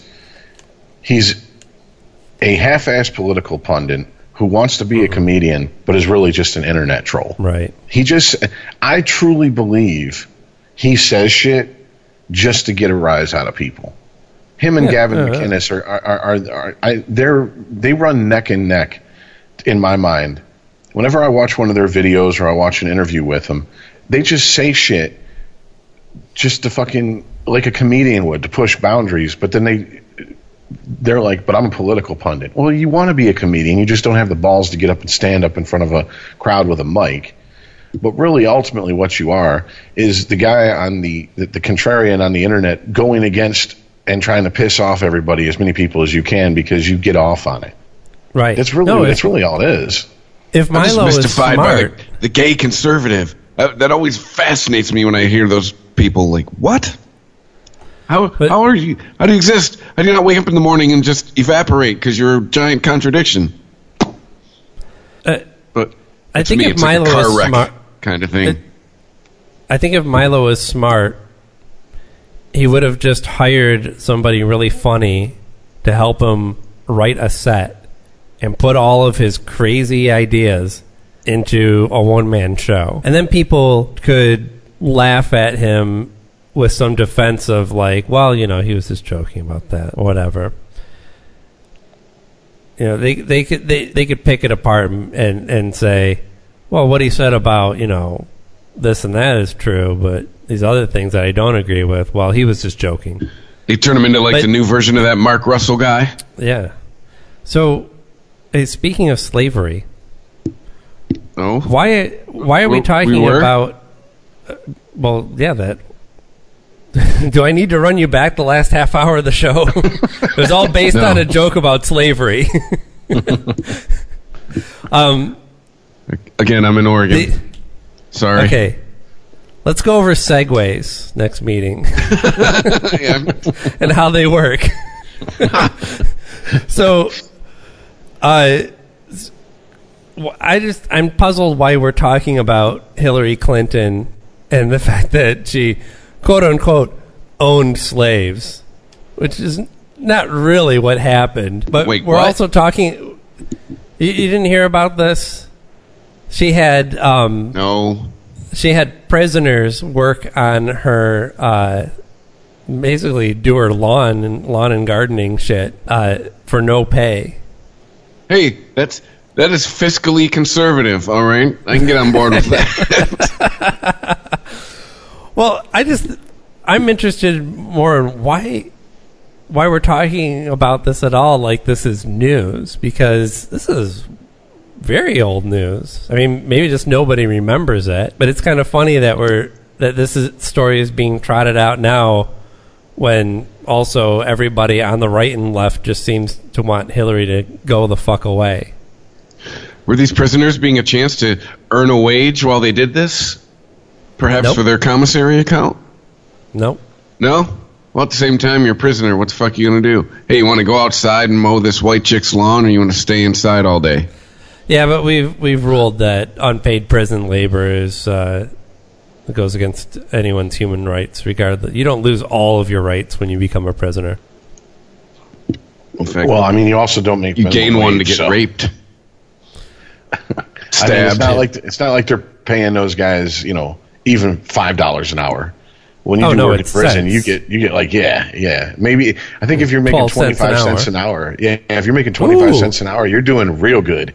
I'm eating ramen every day. Yeah, but what's worse, nothing my fee's brand or new. That? To me, that's more insulting. Like I'd rather say fuck you. I'd rather do it for free. Yeah, bro, you ain't never been to prison. You wouldn't. Really want that commissary? You would not. Trust me.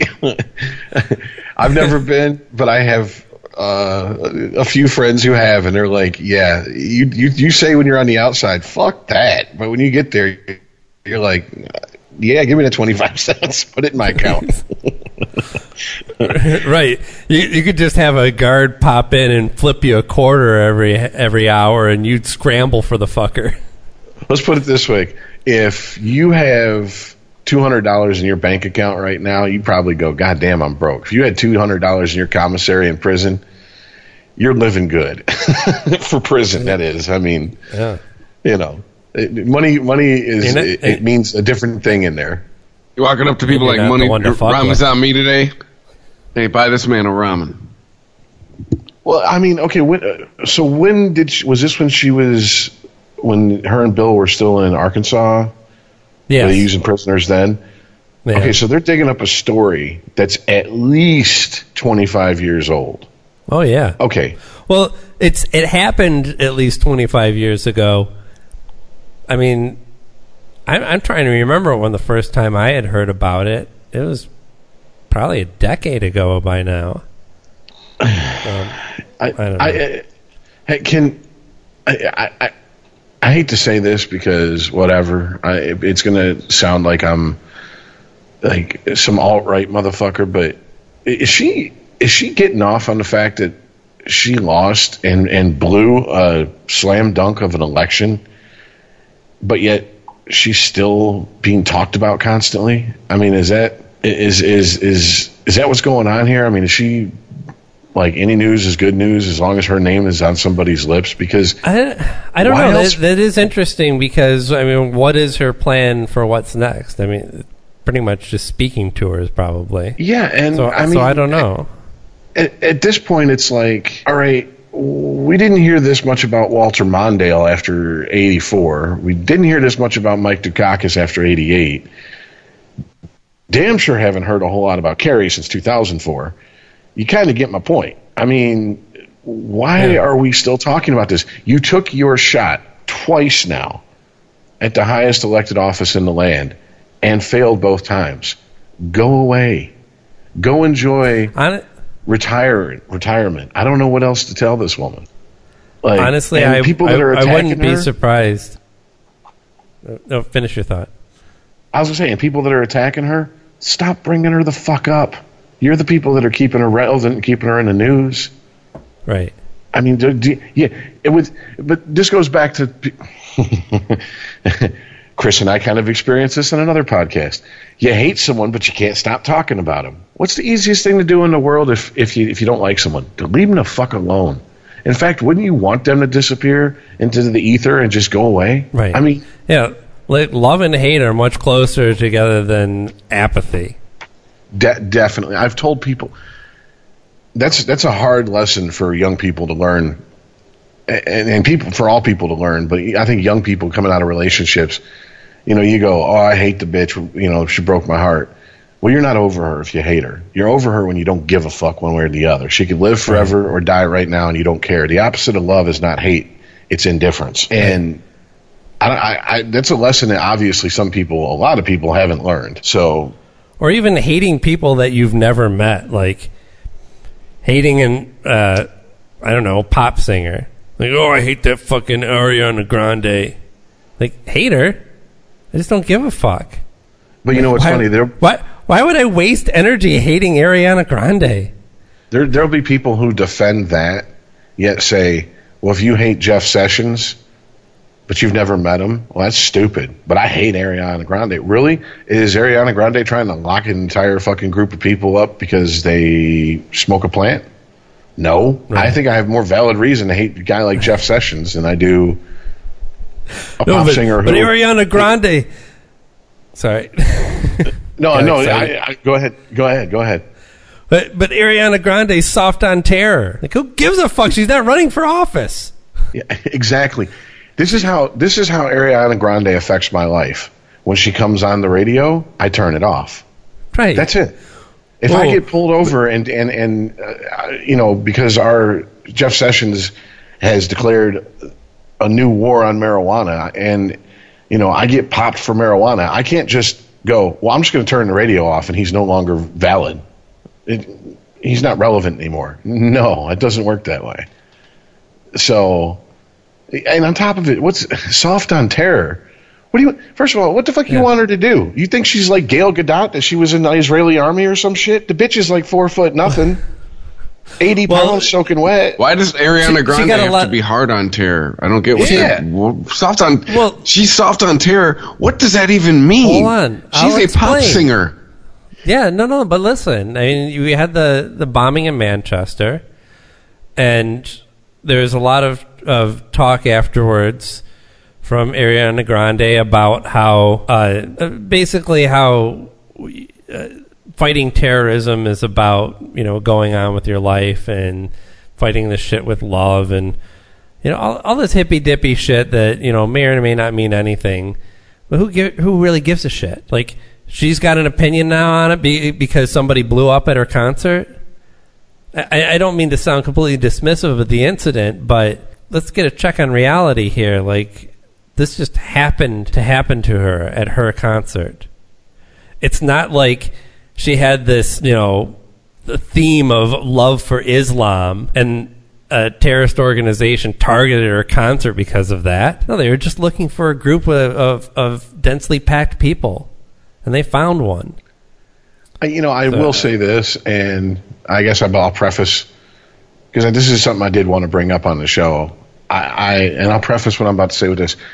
If we have a bunch of crazy people who are terrorists listening to our podcast, I guess blow me up, not Chris and Aaron, because this is coming from me. Don't mistake what I'm saying for what they're saying. I don't get the left's love affair with Islam. I don't understand it. It doesn't make sense on any level, because they savaged Christianity for being homophobic, for being sexist, for being violent, for being closed-minded. Are you telling me that even the most that Saudi Arabia is more liberal on those issues, that the Muslims in Saudi Arabia are more liberal on those issues than the Christians here in America are? Because where women can't show their faces or drive cars. Yeah, last time I checked, Christians aren't taking gays to the top of a fucking building and throwing them off. They're not making women cover themselves head to toe under threat of violence. They're not chopping off their clitorises at 7 years old, being held down. Not all of them are doing that. Exactly. But here's the deal. My mom doesn't have to ask me to drive a car if my dad passes away. Like, right? Yeah. No, that's real. Yeah, I was listening. Yeah, they have to ask like today. The oldest male son for permission to do shit. There's a woman. She has since moved to Australia with her husband, but she grew up in Saudi Arabia, and she I guess she lived on some weird compound that I don't know the details of it. Basically, it was considered sovereign land, and the Sharia laws that ruled the rest of Saudi Arabia didn't apply in this little section. And she had learned to drive in the U.S., so she would drive around the compound. And in protest, she started driving out into the rest of Saudi Arabia and actually got arrested for that. But she was talking there about how every woman has to have a guardian. And that guardian is your father until you get married. And then if your husband dies or you separate, your guardianship then transfers back to the father. If not, then it goes to a brother. If there's no brothers, it's your son, your own fucking son. As long as he's as long as he's 18 or older, is the one who tells you when you go out and leave the house to go get groceries, what you can and cannot do, how you should dress. Nothing makes me chuckle harder than seeing militant third wave feminists supporting Islam, because I'm like, you understand. You wouldn't even have a voice in the houses of these if you grew up in that culture, right? And and you would, if you forced people to listen to you, if you said fuck it, I'm not gonna shut up, you would be doing so under the threat of very real violence, up to your own death. Right. I mean, this is my issue with this. This is a class. This is the one case I can point to on the left and go, You guys are contrarians. See, the women make you chuckle. For me, the gay people make me chuckle that fight for Islam. Like, really? Like, go try to be gay in an Islamic country. Let me know how it turns out for you. I just, there's a group of feminists in Stockholm who are galloping around statues of politicians on horses because they consider them patriarchal. And that's, to use your expression, Aaron, that's the hill they choose to die on. It must be nice to be able to pick and choose the softest fucking issues to take a stance on. If you are so concerned about women's rights all over the world, why aren't you out there protesting how women are treated in Islamic dominated countries? Why is that off limits? And your defense of it's a minority of Muslims, or that not all Muslims are like that. Well, they didn't all get this idea out of thin air. They didn't get this vision of oppressing women in their society just by having group meetings. And you know what? And then the Muslims that aren't like that are ostracized. Without dropping too many names, right? The wife's stepfather is Muslim, and he married a white woman. Guess whose family doesn't talk to him? Mm-hmm. He married a Western white woman who dares to leave the house without her head covered, et cetera, et cetera. There's a poll that just come out that showed that out of all the religions, Muslims are the most isolated because they have the fewest non-Muslim friends. And if that was Christians, I mean, we're talking well over 50%. We're talking over the majority of Muslims in the U.S. If that was Christians in the U.S., the majority of them going, well, I'm only friends with other Christians. I'm not friends with non-Christians. There would be such a stink. But this poll comes out and it gets buried in the news because for some reason they're a protected religion. Look, here's the bottom line that people, if you're honest, they realize this. There are people of faith who are malignant, and there are people of faith who are benign. And if you are a benign practicer of your faith, meaning you worship in your home, you worship in your churches, in your temples, in your mosque, whatever, good for you. You don't try and impose that on anyone else. Exactly. The minute you start to try to impose that on other people, the minute that you start calling for laws to be written according to the tenets of your faith, you are now malignant. What do we do with malignant tumors? We remove them. Right. Okay? I'm sorry that your delusions and your imaginary friends tell you this shit and you choose to believe it, but we have people walking around every day who believe that they were Cleopatra in a past life. As long as they don't try to force us to deal with them on that level, then I don't give a shit. There's people walking around that are clinically depressed. And it goes back to the Rachel Dolezal thing. And I got to kind of apologize to you, Aaron, because when we were talking about it, you said something, and I was so caught up in the moment that I didn't stop and actually think about what you said. And given time, I thought about it, and I was like, you're right. For her to walk around and go, I'm a black woman, even though all the facts say that she's not, that's a mental illness on her part.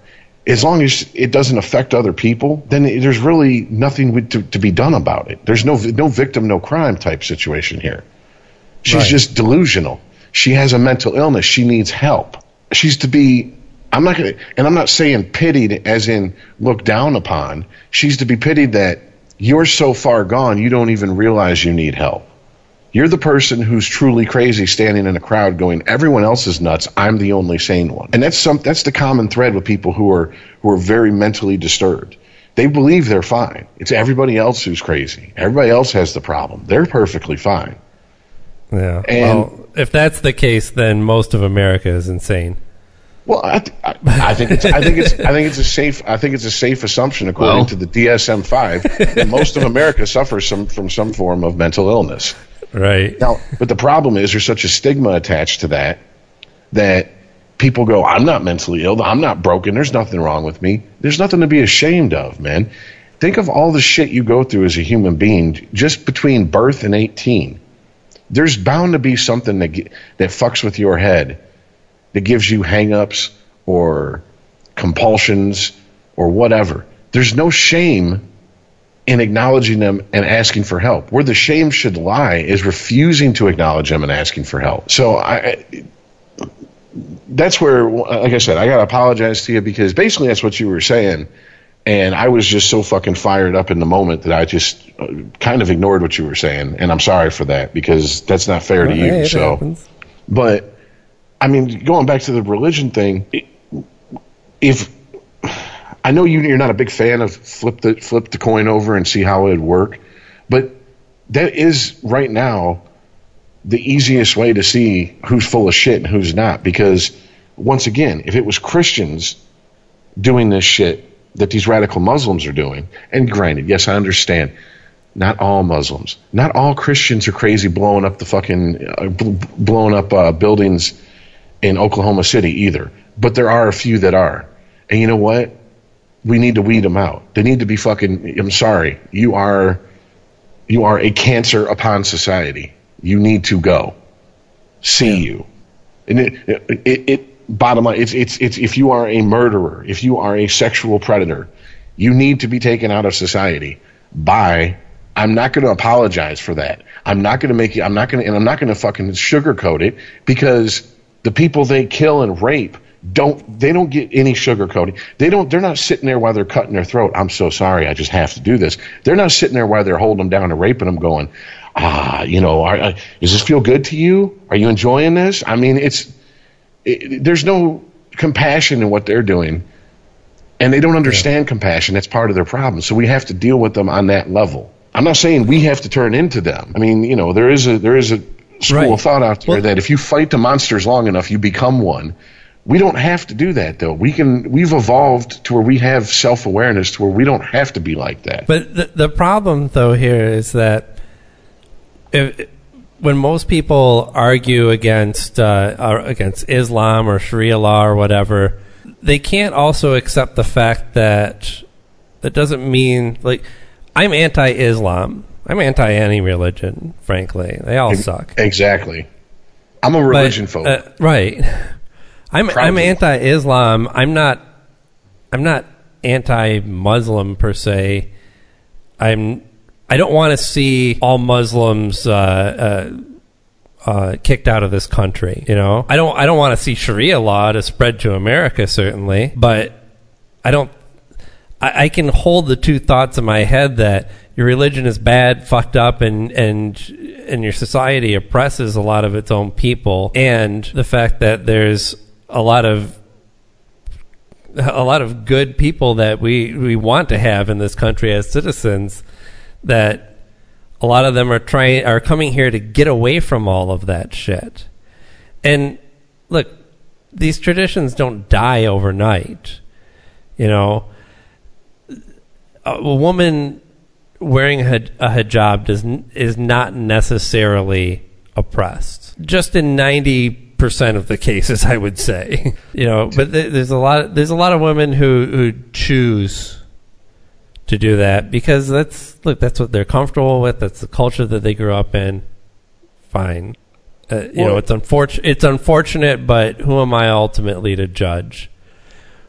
Well, it's like Chris said about, if someone of Muslim faith marries someone outside of the faith who doesn't adhere to wearing a hijab, then here in America, what's the worst thing that they can do? He said it. They pretty much, you're excommunicated from the family. They don't talk to you. Mm-hmm. As horrible as that is, that bullshit Stone Age beliefs are tearing apart families. It's not, we're going to murder you. We're going to beat you into submission. That's in the countries that are ruled by religious laws. That is what happens. That is oppression. If I am told I have to wear something under the threat of violence, including up to my own death, I'm being oppressed.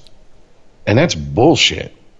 But here in America, for all our fucking bullshit problems, and we got them, we pick them apart every fucking week, I've never seen a Christian family stone one of their own members for wearing cloths made from two separate sources. Amen. My parents are Catholic. If I marry not a Catholic, like I just made Easter weird. That's all that's going to happen. You know, like it's no big deal. Yeah, exactly. If you eat meat on Fridays, you know, no one's going to stone you. If a Jewish person eats a slice of bacon, you know, they're not buried up to their head in the sand and beaten, you know, or whatever the fuck. I mean, that's the point of, yeah, we have our problems with oppression, with racism, with homophobia, all that good shit. But on the scale of, you compare us to the rest of parts, or excuse me, not the rest of the world, other parts of the world, you know, we're pretty benign in that area. I mean, it's just basically people pissing off other people with their opinions. Yeah. Well, you know, the city that borders the city I live in, Dearborn, the highest concentration of Muslims in the U.S., this weekend there's going to be an anti-Sharia law protest. Oh, that's going to go awesome. Right. So, well, let's just examine that. I mean, anti-Sharia law, yeah, sounds great. I'm anti-Sharia law. I'm sure a lot of people are. Most of America would not like to see any of that shit go down over here. But what's the real threat of Sharia law being taking control in this country? Next to zero. Not even next to zero. There's so many zeros in front of that number. It's ridiculous. And what's the real issue here? I mean, you're not protesting because you think Sharia law is going to take over your country. You're ultimately protesting because you think Muslims in general are going to take over this country just by sheer numbers. And therefore, it's not going to be America anymore. And I mean, it's straight up anti-Muslim groups that are involved in this demonstration. And that's what irks me, because I'm guaranteeing you, if certain people listen to the conversation we just had, they'd lump us in with those groups. Mm-hmm. And at no point did I say you don't have a right to practice your religion. I said you don't have a right to force your religion upon others. There's a big difference between those two. Right. I mean, if you're really concerned about that, then I think you would all get together and throw a block party and invite all the Muslims. Because that's the only way you're going to fight this shit, is by showing, hey, you're in America. You don't have to live like this. You have freedoms that you enjoy in this country that you don't in others. And this idea that they should just go back and live back wherever they came from in the Middle East certainly doesn't make the problem go away. It might make you feel better, because then you get to drive around town seeing only white people. But that's just going to make sure that this oppressive attitude is pervasive throughout the Middle East. People will have less countries to escape to. They'll be stuck in that country and stuck in those ways, and probably going to be exporting more terror to other countries. Well, I have family members who have moved from this area, like in the 80s. I believe it had to be the 80s, because I remember growing up with my cousins and stuff. And when they moved, you know, every once in a while they come back and visit. Well, they'll share things on social, you know, media, like videos of a guy driving around Dearborn showing signs in Arabic and going, "This looks like downtown Baghdad," you know, and look what they're doing to our country. And I'm like, okay, but you're not even here anymore. Do you understand? I too live in a city that borders Dearborn. Okay, I drive through Dearborn. I shop at businesses owned in Dearborn. I'm not treated any different. Now, I mean, that guy would have a horrible time in New York. He would hate every fucking inch of New York. Hey, you don't go into a store and the guy spits on the floor when he sees you. I mean, and here's where people, we need to change. We need to police people's thoughts. This is what might piss them off when they hear me say this. I don't know what is said once I leave the store. They might be like, "Look at that fat American. Fuck him." That's fine. You can say whatever the fuck you want about me behind my back, because it means you ain't got the balls to say it to my face. But also, they didn't say, "You're not allowed to shop here. Get out of here." They didn't refuse me service because of it. They didn't. No matter how they feel about me as a fat ass American, they're not going to act, you know, on that. So, and you can't control what people say about you and think about you. So why fucking worry about it? And they're acting like, oh, if you set foot in Dearborn and you're white, I mean, it's fair game. It's like, it's a free fire zone. That's right. And I'm like, first of all, you people, you live in Tennessee and Georgia and Texas and Colorado. You don't know shit about this fucking area anymore. You haven't lived here in almost 40 years. Right. Like, they're the ones that, I remember the first time I talked to one of my... Use some of that white privilege of yours to move to a place where there's only white people. Yeah, exactly. And they're the ones who, I had one of my cousins I talked to after 9/11. They were like, oh, so I bet you Dearborn's a war zone. And I'm like, what are you talking about? Oh, I heard, they were celebrating in the streets and threatening white people and Christians. And I'm like, where are you reading this shit? I live right next door to them, and I did not see that. In fact, the next day I went to work. That happens like once a week, Dearborn. Tops. Yeah, we've cut it down to it's like football. It's just on Sundays. The rest of the days of the week you're safe. But I mean, they believe this shit, and it's like what's worse is, okay, it's bad enough you believe it. Now you're trying to spread this bullshit urban legend around, and it's just not true. But here's the thing: if they'd heard the conversation we just had, they'd be like, "Oh, they're on our side." No, I'm not. I'm not for running people out of the country and make America a Christian country because we've always been a Christian country. No, I fuck Christianity just as much as fuck Islam, fuck the Jews, fuck the Buddhists, right. Fuck everybody. Okay, unless it's once again, your religion's like your dick. I don't want to see it unless I ask to. All right, so keep it to yourself, and I'm happy. Then we can coexist. I think that I couldn't say that white supremacists in this country are as bad as terrorists from Muslim countries, but they sure do use a lot of the same tactics. They're terrorists themselves, yeah. I don't know if I would go as far as to call them terrorists, but it does start with this disinformation campaign of. How do you think they start to train a terrorist?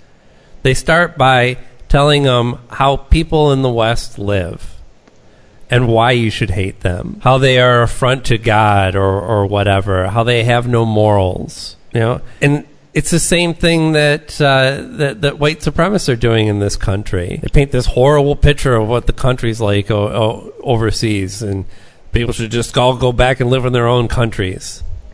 I mean, at the end of the day, I think there's some common ground that white supremacists and terrorists could find. Hey, yeah, you stay in your country, and we'll stay in ours. But that's not the way the world works. It hasn't, and it's certainly not going to go back to that. I would definitely say the KKK that people think of whenever they hear it brought up definitely is a terrorist organization. I mean, they were like the classic image of the KKK is what? Lynching black people. If that's not a form of terrorism, I don't know what is. And I mean, when we start getting this is the gray area. This is the gray area of the First Amendment. They have a right to say what they want, but you don't have a right to fucking call for the killing of people. You don't have a right to incite violence. But you do have a right to, no matter how horrible you might think it is, they do have a right to stand up and say, hey, I don't believe that blacks and whites should live together. Whites should live in their neighborhoods, blacks should live in their neighborhoods, and that should be the end of it. Okay, well, you might be an asshole, but you got a right to be an asshole. And that isn't. I don't know if I agree with you there. I don't know if I call that a terrorist thought or action, but it definitely leads to it.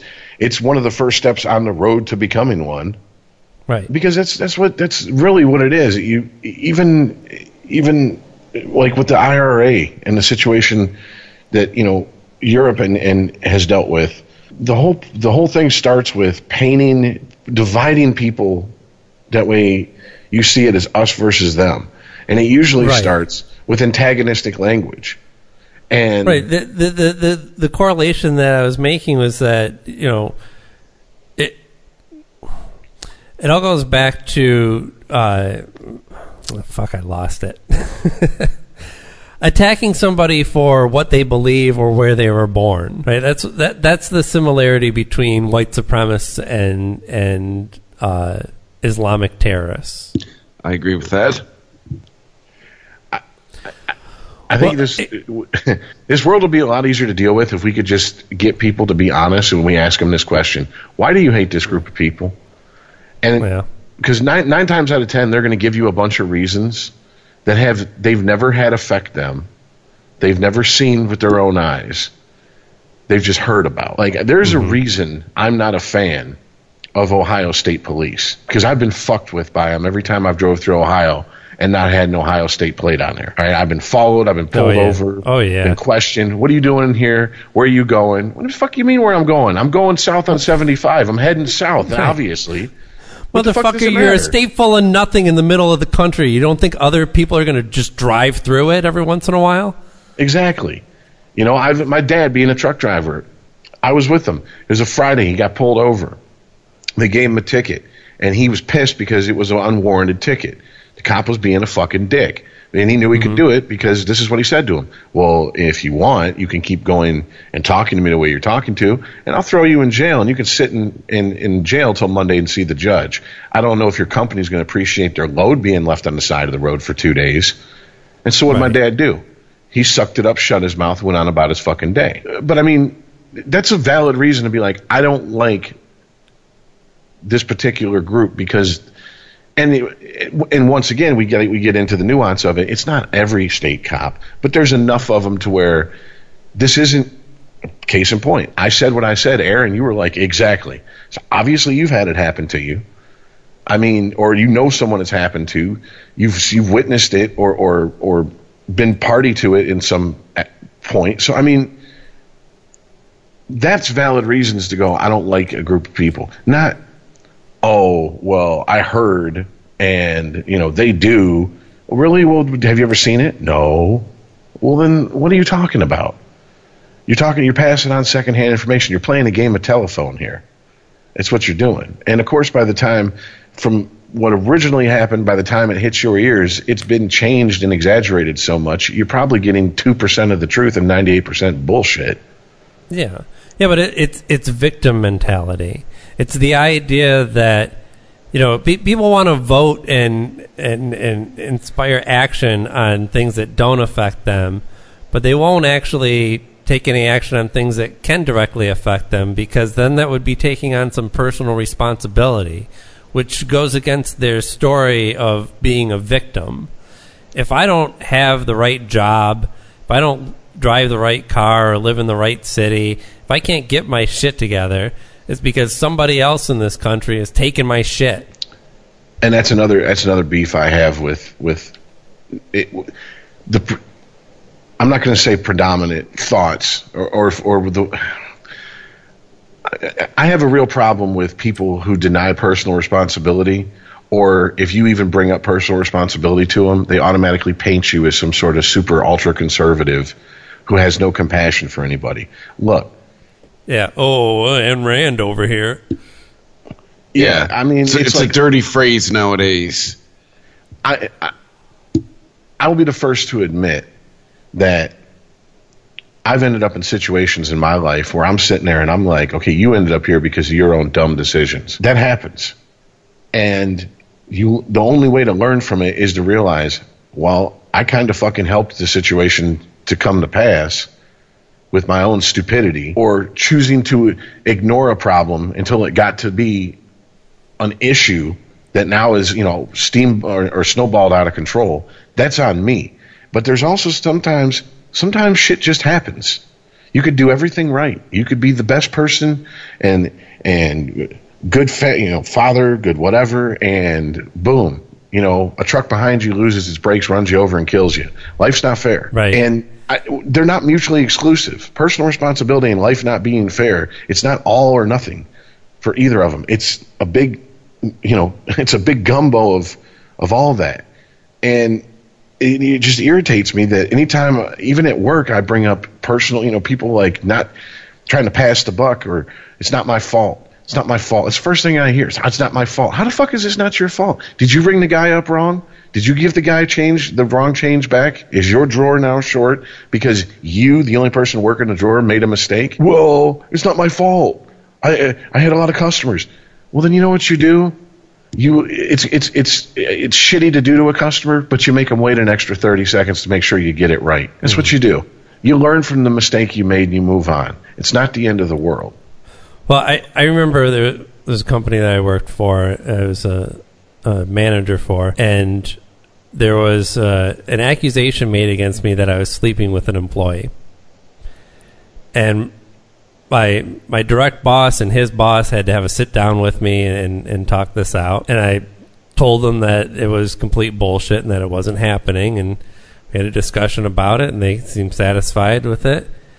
And at the end, the regional manager, not my direct boss, my boss's boss, said, "Okay, well, so what did you do wrong?" I said, "I didn't do anything wrong." He's like, "No, you did something wrong." And I'm like, "No, like, you don't believe, I swear I didn't do this." And they're like, "No, we believe you. You're not sleeping with this person. But what did you do wrong?" And I couldn't come up with it at the time because I think I'm more mature now than I was then. And he had to kind of lay it out for me. Here's what you did wrong. You created a situation where people thought that you were sleeping with this employee. Right? So let's look at your behavior. How close are you to this person? How much do you talk to them? What are you like when you talk to... Ultimately, there's some situations where maybe you're going to be accused of something that you had nothing to do with, and there's nothing that you could do in your behavior to change that.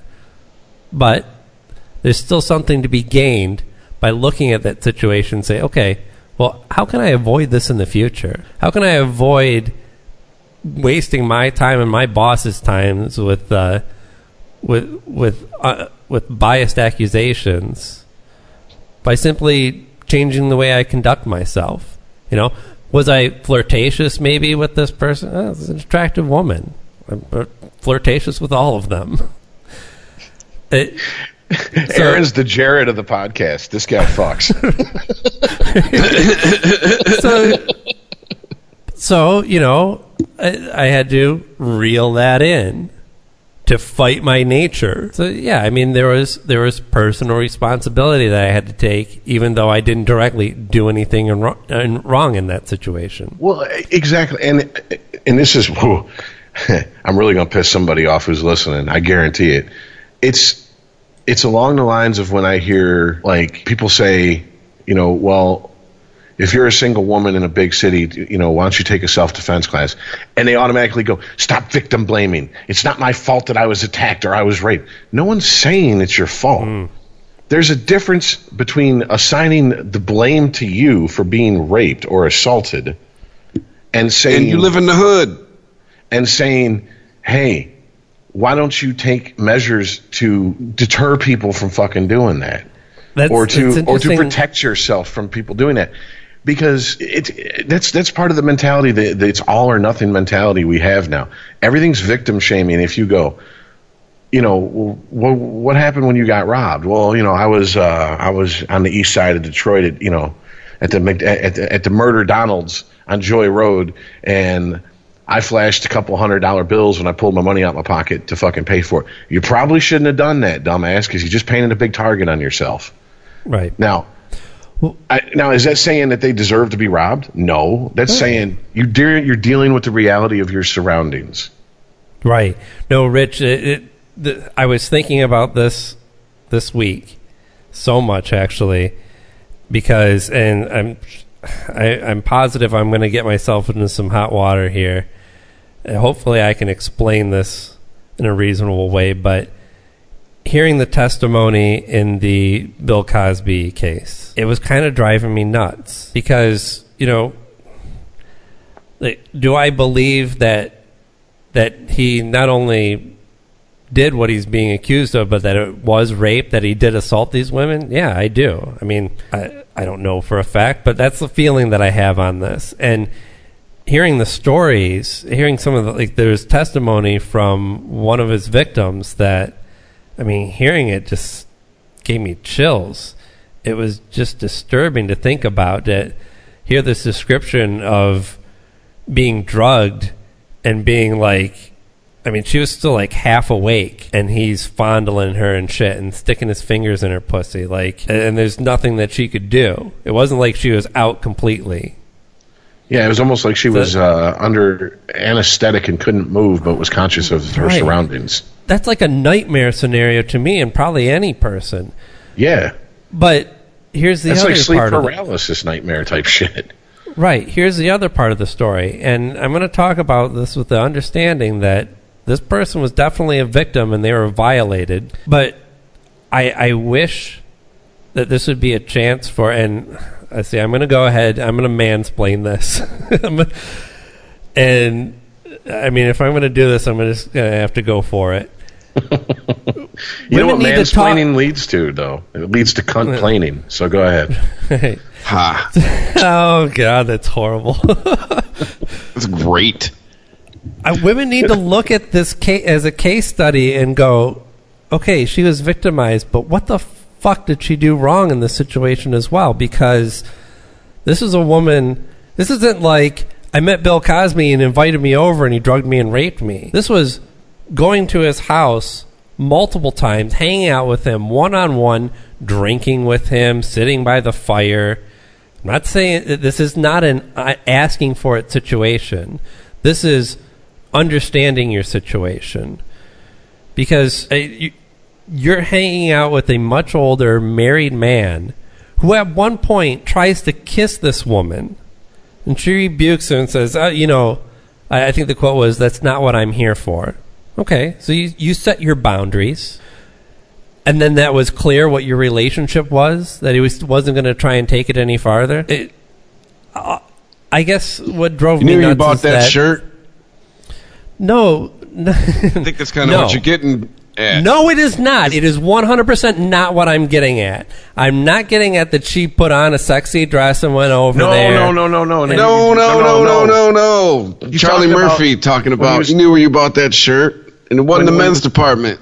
When he was saying, I know your reference. Settle down. Yes. But that's not what I'm talking. What I'm talking about is situational awareness. Are you either lying to yourself or you're just way too naive to not think that there is some ulterior motive from this person? I understand that this is a game of stupid or liar with yourself.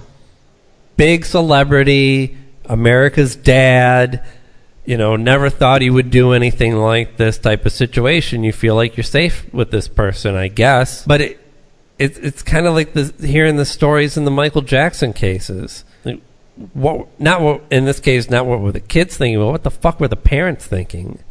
You got to be lying to yourself on a certain level to think that all of this is just innocent. And I mean, does anyone think that that you're going to be drugged and taken advantage of? Well, no, that's not. And furthermore, that doesn't, just because you're naive and your naivete puts you in a situation that leads to that, doesn't mean that you were fucking asking for it or deserved it. Right. I mean, yes. I understand what you're saying. The problem is the people who are going to get angry are going to confuse, probably willfully act dumb and go, "Oh, you're saying that." No, that's not what you're saying. Right. Because this is the type of arguments that Bill Cosby's lawyers are going to use. Well, the one thing that he said, that his lawyer said, they're looking to create reasonable doubt. A 53-minute phone call initiated by you, what was it? A 40-minute phone call that was like 1 of 53. I mean, there's a reasonable doubt. I think that's correct. Right after the incident. I mean, they're throwing whatever they can, which is it's a shit job. I couldn't do it. I couldn't be a criminal defense attorney unless I'd be the most picky one. I'd starve because I couldn't take just anybody. But it's their job to do this. It's to throw anything at the wall and see what sticks, because they're even trying to throw out there that it was a consensual relationship and she's a lesbian. I mean, you're barking up the wrong tree, guys. Right. Right. So I don't buy that consensual relationship, or she knew what she wanted, or this was just some sort of misunderstanding. But I don't buy any of that shit. No. But I also don't buy that you didn't want anything, you know? Because I don't, this person didn't come off as like naive or stupid. Like, I don't know. I guess I've just seen it my whole life and it pisses me off. I've had girlfriends that would like hang out with other guys and honestly think that, like, what? It's nothing. What, I can't have guy friends? And then sure enough, he makes some weird move and they come back, so-and-so tried to sleep with me. I'm not going to hang out with them anymore. I'm like, well, what the fuck did you think? Like, yeah, have guy friends. That's fine. I don't think you always know how to identify your guy friends. And separate them from the guys who just want to sleep with you. That's the type. There's a narrative going around now with the younger crowd that there's no such thing as the friend zone. That the friend zone is an invention of so-called nice guys who truly aren't nice. They're just they're acting nice towards a woman just because they want to get in their pants. And so there's no such thing as the friend zone. And I'm like, okay, so you're telling me that there's never in the history of fucking male-female relationships been a woman who has a male friend who she has no interest in sexually, but gets tons of attention from. He's an attentive listener because he has genuine feelings. Because that's the other thing. They're framing it as there's no genuine feelings of love or affection from the guy. It's all about sex. So you're telling me that if it's all about, okay, let me tell you something.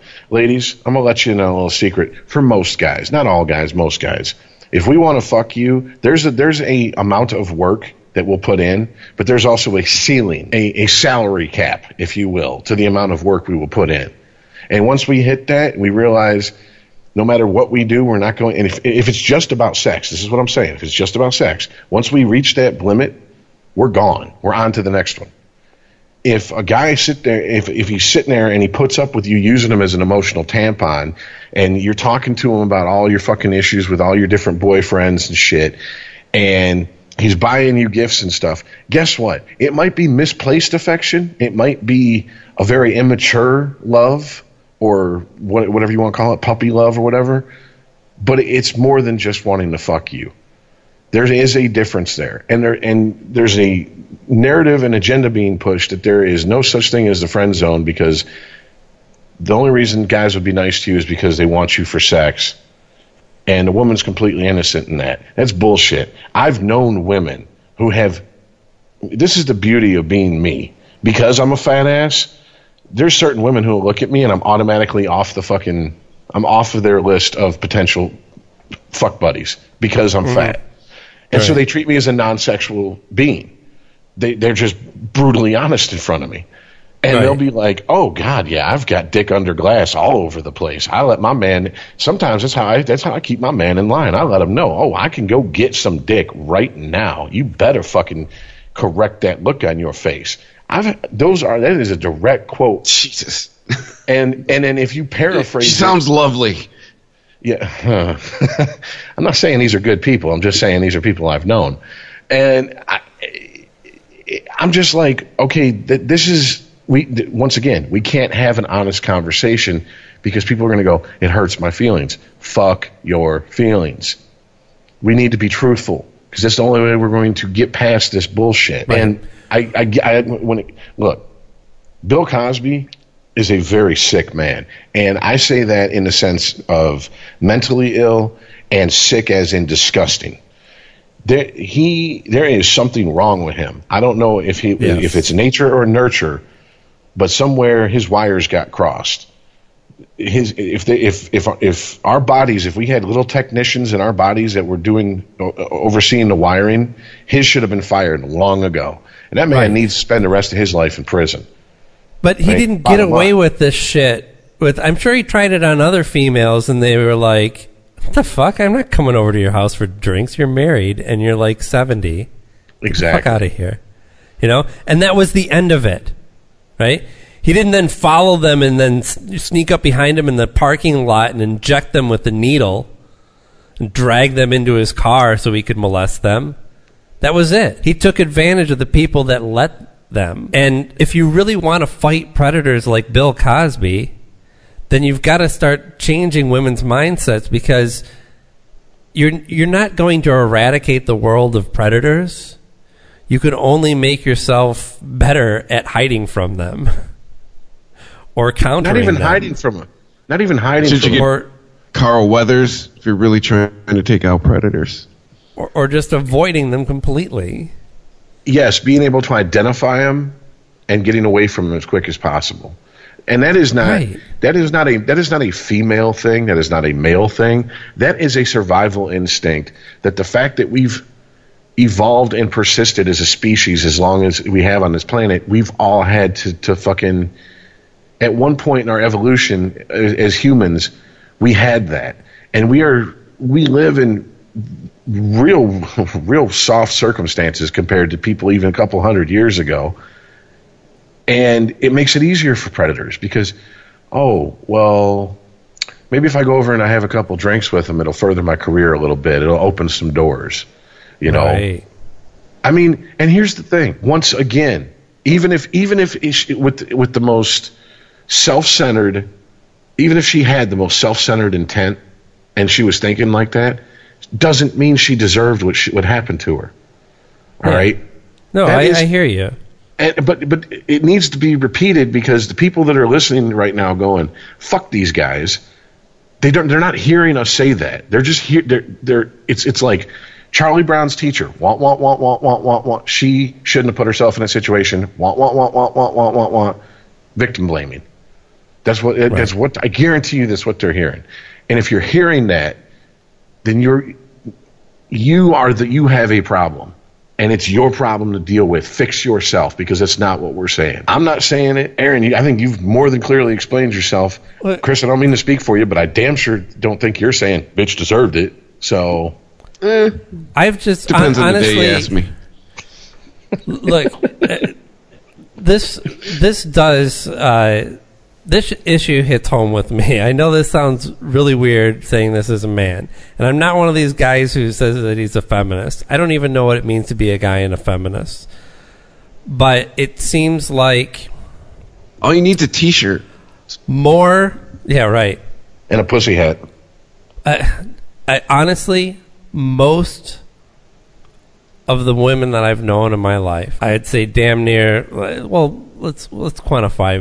I'll say 60 to 70% of the women that I've known have been taken advantage of by a man at some point. It's definitely more than half. And I mean, some of these situations are fucked up, like being raped by family members. Some of it's just being felt up by some dude at a rave. But I don't know. I guess I don't know what else to say about it other than, like, it really does fuck me up to hear stories like this. And there's nothing that, just like there's nothing that you can do to wipe out terrorism from the face of the earth. You're not going to be able to eradicate sexual predators. And you've got to fucking defend yourselves. And it's as simple as using a little bit of reason. Because sexual predators look for the weak ones. That's all predators do. That's the nature of being a predator. That's part of their That's part of their instinct. You know, you're a lion. You chase down a pack of antelope. You're going to take the one with the lame leg that's fallen behind because they're easy pickings. You're not going to go for the one that puts up a fight. You're not going to go for the alpha male because he might just lean over and stab you with one of his antlers. Just like you might try and pinch the ass of some girl at the bar, and she throws a drink in your face, and you're like, she's a cunt. Moving on. You pinch that the ass of the girl at the bar, and she just goes, oh. Kind of nervously laughs it off like she's not into it, but she didn't slap me either. Then you keep going. What else can I get away with? Let me neg her a couple of times and see how she reacts. Is it only sexual harassment if you're ugly? What? Oh, that's a different. No, Aaron, don't dismiss it. That's a different subject, but that's true. Difference between sexual harassment and being asked out is if they find you attractive. Oh, especially right. at work. Yeah. Let's be honest here. But let's be clear what we're talking about. I'm not talking about all guys. I'm not talking about when I go up and pinch a girl's ass in the bar. I'm talking specifically about sexual predators. I'm not talking about the difference in perception of, whether if a guy's if you're okay with the guy hitting on you or not depends on whether you actually like him. Well, yeah, and there's a difference between a guy flirting and asking you out and a guy sexually assaulting you. Yeah. I mean, there's whole continents between those two things. I mean, a guy at work, if he comes up to you and he's kind of flirting with you and then he asks you out and you're not interested and you say, I'm flattered, but no thank you. And he moves on and never bothers you again. That's not sexual assault. That's not harassment. I don't care how liberal of a definition you have of harassment. That's not harassment. If he keeps coming back, if he's, or if he's, the creepy guy who gets drunk at the Christmas party and comes up to you and goes, "Hey, you want to come suck my dick in the broom closet?" Yeah, that's sexual harassment. And as silly as this is going to sound, I think there's a lot of guys that don't realize that they come off as creepy. They just think they're being funny. And that is, in my mind, someone didn't fucking sit those guys down at a young age and explain to them the difference between how you crack jokes and shit with friends and how you crack jokes and goof around with people that you work with, have a professional relationship with, whatever. Because I know a lot of guys who've been it never went to HR, it never went to court or anything, but there's, at work, they'll talk and tell jokes as if they're in a room full of guys, and a woman will hear it and she'll be like, "Oh God, he sexually harassed me with his language." And I'm like, did he really sexually harass you, or did you just hear some shit you preferred you didn't hear? Let's be honest here. Let's stop the bullshit. Let's stop the politically correct crap where the woman's always a victim and the man's always a victimizer. Did he just tell a joke that you didn't find funny and use language in that joke that you found offensive? Because that's not sexual harassment. Telling a joke that uses the word bitch in it is not the same as me coming up to you and going, "Do you like your job? Do you want to keep your job? Well, then this is what you're going to have to do to keep your job." It's not a Roger Ailes bra and panty show for prospective on-air talent. That's sexual harassment. But we've been told we can't talk about that and we can't say that because we're men, which is ironic coming from a group of people who claim to want equality and for everybody to be treated equal. But yet we're not allowed to say this because, you don't have the right genitalia. Yeah, but what are you parsing, really? I mean, I don't condone either behavior. What do you mean? What am I parsing? I know what the words mean, but I don't get the context. Are you saying if someone tells an off-color joke that they shouldn't have? No. I'm saying you're drawing a line at what is sexual harassment, and I'm not disagreeing with you on that. But I mean, the things that fall outside of sexual harassment that you're describing, I think, are still inappropriate for the workplace, and are the type of things that, while you may not be directly harassing a person, you create an environment that makes it uncomfortable for women to work there. And to that, all I could say is I agree with you, and that's where you need to, and some people are very good at this and some people are very poor at this, you need to be able to read the room. If you have a personal relationship with a coworker who's a female, and one-on-one when you guys talk raunchy. Not sexually raunchy to each other, but just talk raunchy to each other. You should have the wherewithal to know that that's a relationship between you and her, that you guys are comfortable talking that way. When a third person walks in and you don't know where they stand on it, you don't continue to talk that way amongst each other. Well, but if I understand the bigger point that you're getting at, it's really about appropriate response. Maybe dial it down a little bit, because so if an off-color joke or remark that's taken the wrong way offends you, maybe the appropriate response isn't to go to your boss and say, "I want him out of the office because I feel like he sexually harassed me. Maybe it's, hey, Jim over there in accounting needs to maybe sit down with the HR person and have a talk about appropriate conversation at work. Oh, definitely. Let's pull this dick out at lunch. I think that's an effective response. If the guy slaps your ass, he should probably lose his job. In my mind, there's no probably about it.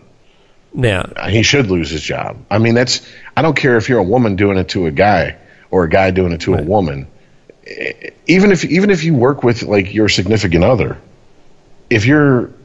unless you're alone together, and you give each, one of you gives us a playful little, tap on the ass, the other one, that's fine. You don't go out in the middle of a board meeting and do it to each other. I personally think that all baseball coaches should be fired. Yeah, I'm a sports guy, and I never understood that one. When I was playing baseball, I was like, look here, I'm not slapping no one's ass, and if you slap my ass, we're going to have an issue. So, and it's especially creepy when you got like 12, 13-year-old kids playing Little League and coaches doing it then. It's like, look here, Jerry Sandusky, keep your hands to yourself, all right? If I was a baseball player, I would just like sit on a Hershey's bar. So like I had shit all over my ass. And then even if you didn't see, you slapped it, you'd be like, oh, what the fuck? Dude, Jesus, that guy doesn't know how to wipe. Do you wipe your ass with your uniform? What the fuck's going on back there, man? Is that nuts in there? Yeah, I had to get a payday. I couldn't find a Hershey's bar. Well, I mean, look, my thing is I think that sexual harassment obviously is an issue, and it needs to be dealt with quickly and severely when it happens. My issue is, once again, you have a group of people who, unfortunately, are very vocal, who anything they don't like, they automatically call it that. And it's like, just because you don't like something doesn't mean it's harassment. All right? Saying the word ass in front of a female at work is not sexual harassment. It might make you an asshole who can't read a room, who, if I worked with a hardcore Christian and we were in a one-on-one situation, I mean, does this make me a hypocrite? Maybe, but I would, as long as that person always treated me with respect about their religion, they weren't trying to shove it down my throat, I would do my best to respect the fact that they probably don't want to hear me talk the way we talk on this podcast. And so I would, out of respect for them, because those who want respect show respect. And if I'm shown respect, then I will reciprocate. And I will show you respect till you give me a reason not to respect you. And that's just how I was raised. I don't know now if that is that right or wrong. It doesn't matter. It's just how I was raised. I can't help it. Ironically, my mom beat good manners into me, which is not how you're supposed to instill good manners, but she did it. So it's kind of the same now. Only you can only respect the people that have the same beliefs as you. See, but I don't feel that way. I work with people who our beliefs are just the antithesis of each other, polar opposites. I'm not saying I agree with that. I'm just saying that's the norm now. Well, that's the whole issue. It's the adversarial. Goes back to what I was saying: adversarial language and the us versus them mentality. And if you're not with us, you're against us. And that's like addict type thinking. It's all or nothing. Either I'm going to drink all the booze or I'm going to drink none of the booze. I can't just have 2 or 3 beers. I can't smoke a joint before I go to bed. I got to smoke all day long. I mean, that's not a healthy mindset. And people who are like that, they really need to get some help and realize that that's not a good way to go through life. That's not how life works. It's not all or nothing. I hate to burst their bubble, but I mean, if the world did work that way, it'd be a pretty boring world. I mean, isn't that what we talk about when we talk about the PC police run amok? Is that they all want us to think? Those type of people want us to think and act and speak and dress and be all the same. I don't want to. The whole world. First of all, a world full of people like me. We'd last one generation because I'm pretty much antisocial. So, I mean, if everyone was like me, no one would leave their house pretty much. So, that's just how I am. I don't want that. I appreciate different people and their personalities. You know, it for lads, it's going to sound stupid, but it kind of makes life interesting, makes life fun. Not everybody can be the life of the party, but not everybody can be the wallflower either. And I don't want everybody to be that. So I don't know. That whole all or nothing mentality, it irks me. It really does. Hey, by the way, I didn't mention this, but when we were talking about Bill Cosby, he probably is not going to serve any time for this. That's one of the worst parts of this, too. You think they're going to give him like some sort of medical, like house arrest or something? No, I think he's gonna get off. He's gonna be found innocent. Oh, you think he's gonna beat the rap completely? They don't have a strong enough case. You've got an unreliable witness whose testimony has been savaged by the opposition, and you got a couple of brothers on the jury too, which I didn't even know about. I listened to. It was one of Adam Carolla's podcasts. He was talking about. He was talking with Mark Garagos about the situation, and yeah, he's like, "There's no way that they can get a unanimous conviction on him with not just with the race issue of having black people on the jury, but between that and the actual testimony from the victim." So. I don't know. It's kind of the saddest part of this whole thing. I will say this: I have a few friends on social media who defend Bill Cosby. Really? Like, I mean, to this day, I'm gonna be honest with you. If this was one female that came out and said this and that was it, I would have my doubts because of one, of who he is, two. You know, wait a minute. You're telling me that if he's this type of guy that he never... Guys like this always have a pattern. It repeats itself. Right.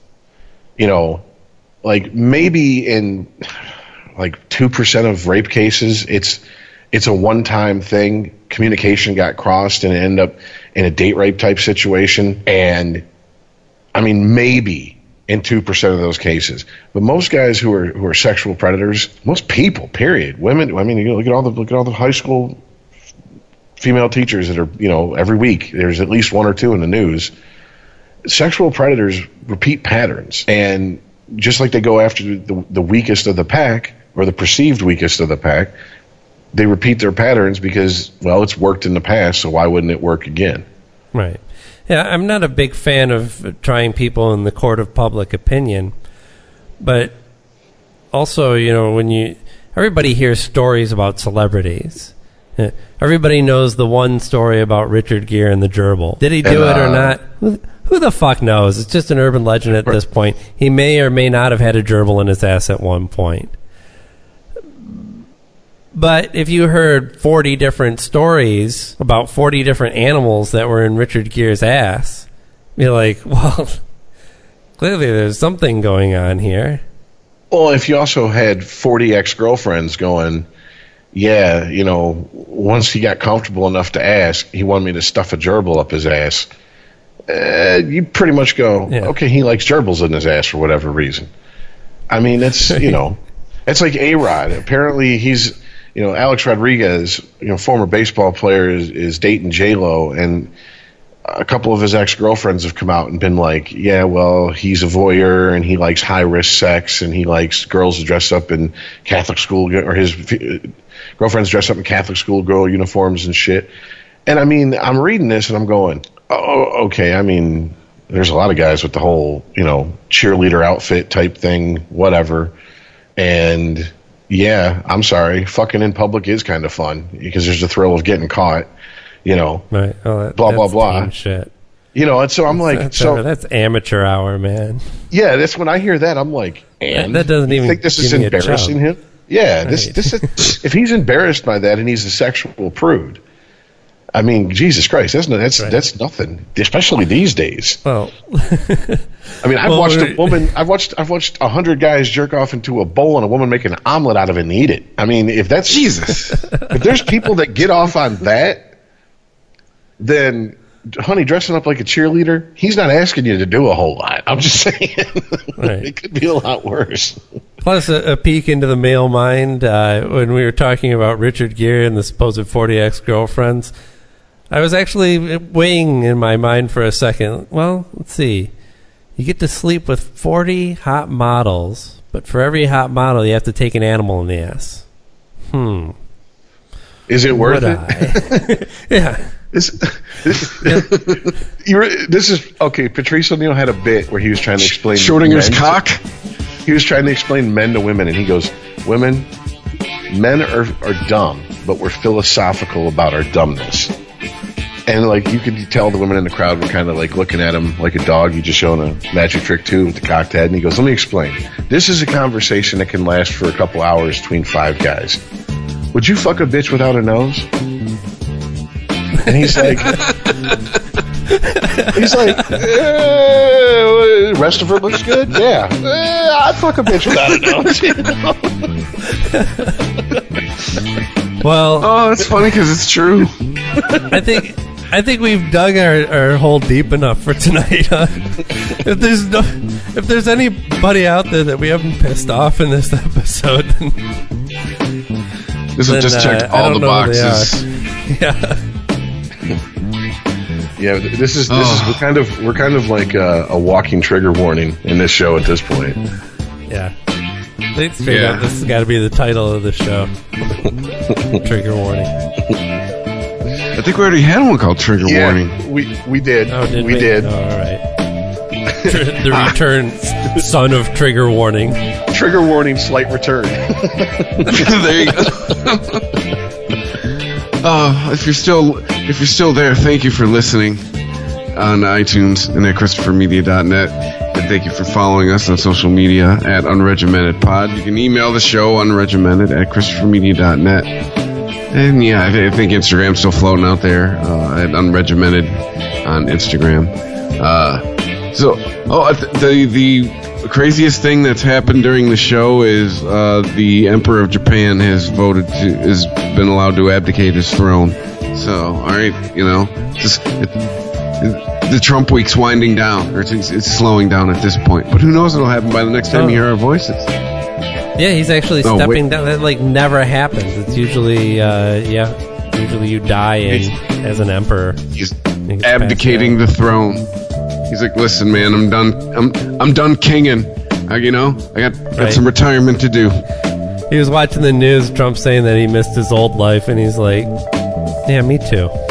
Fuck this shit. He bought a $100,000 RV, and he's going to go tour around the U.S. in it. We're going to kidnap fish show until and make him tour Japan. Take a Pacific Rim tour in his RV. Turn into a boat. All right, with that being said, we'll abdicate the show until next week. Bye. Thanks for listening. Thanks. Later, guys.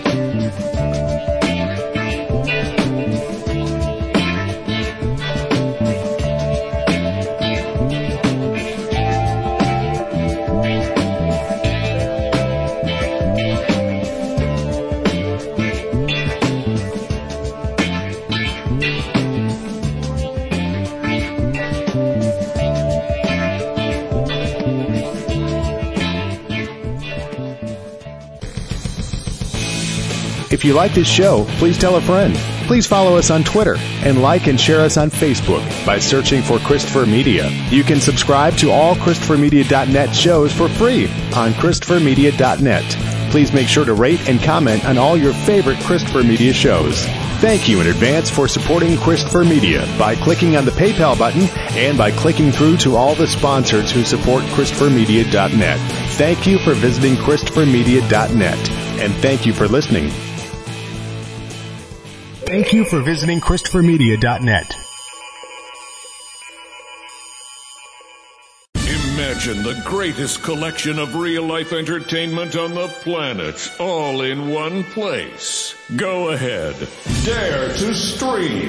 with Discovery Plus. 55,000 episodes from networks like TLC, HGTV, Food Network, and more. If you can dream it, you can stream it. See what I did there? Discovery Plus. Stream now. Stream what you love.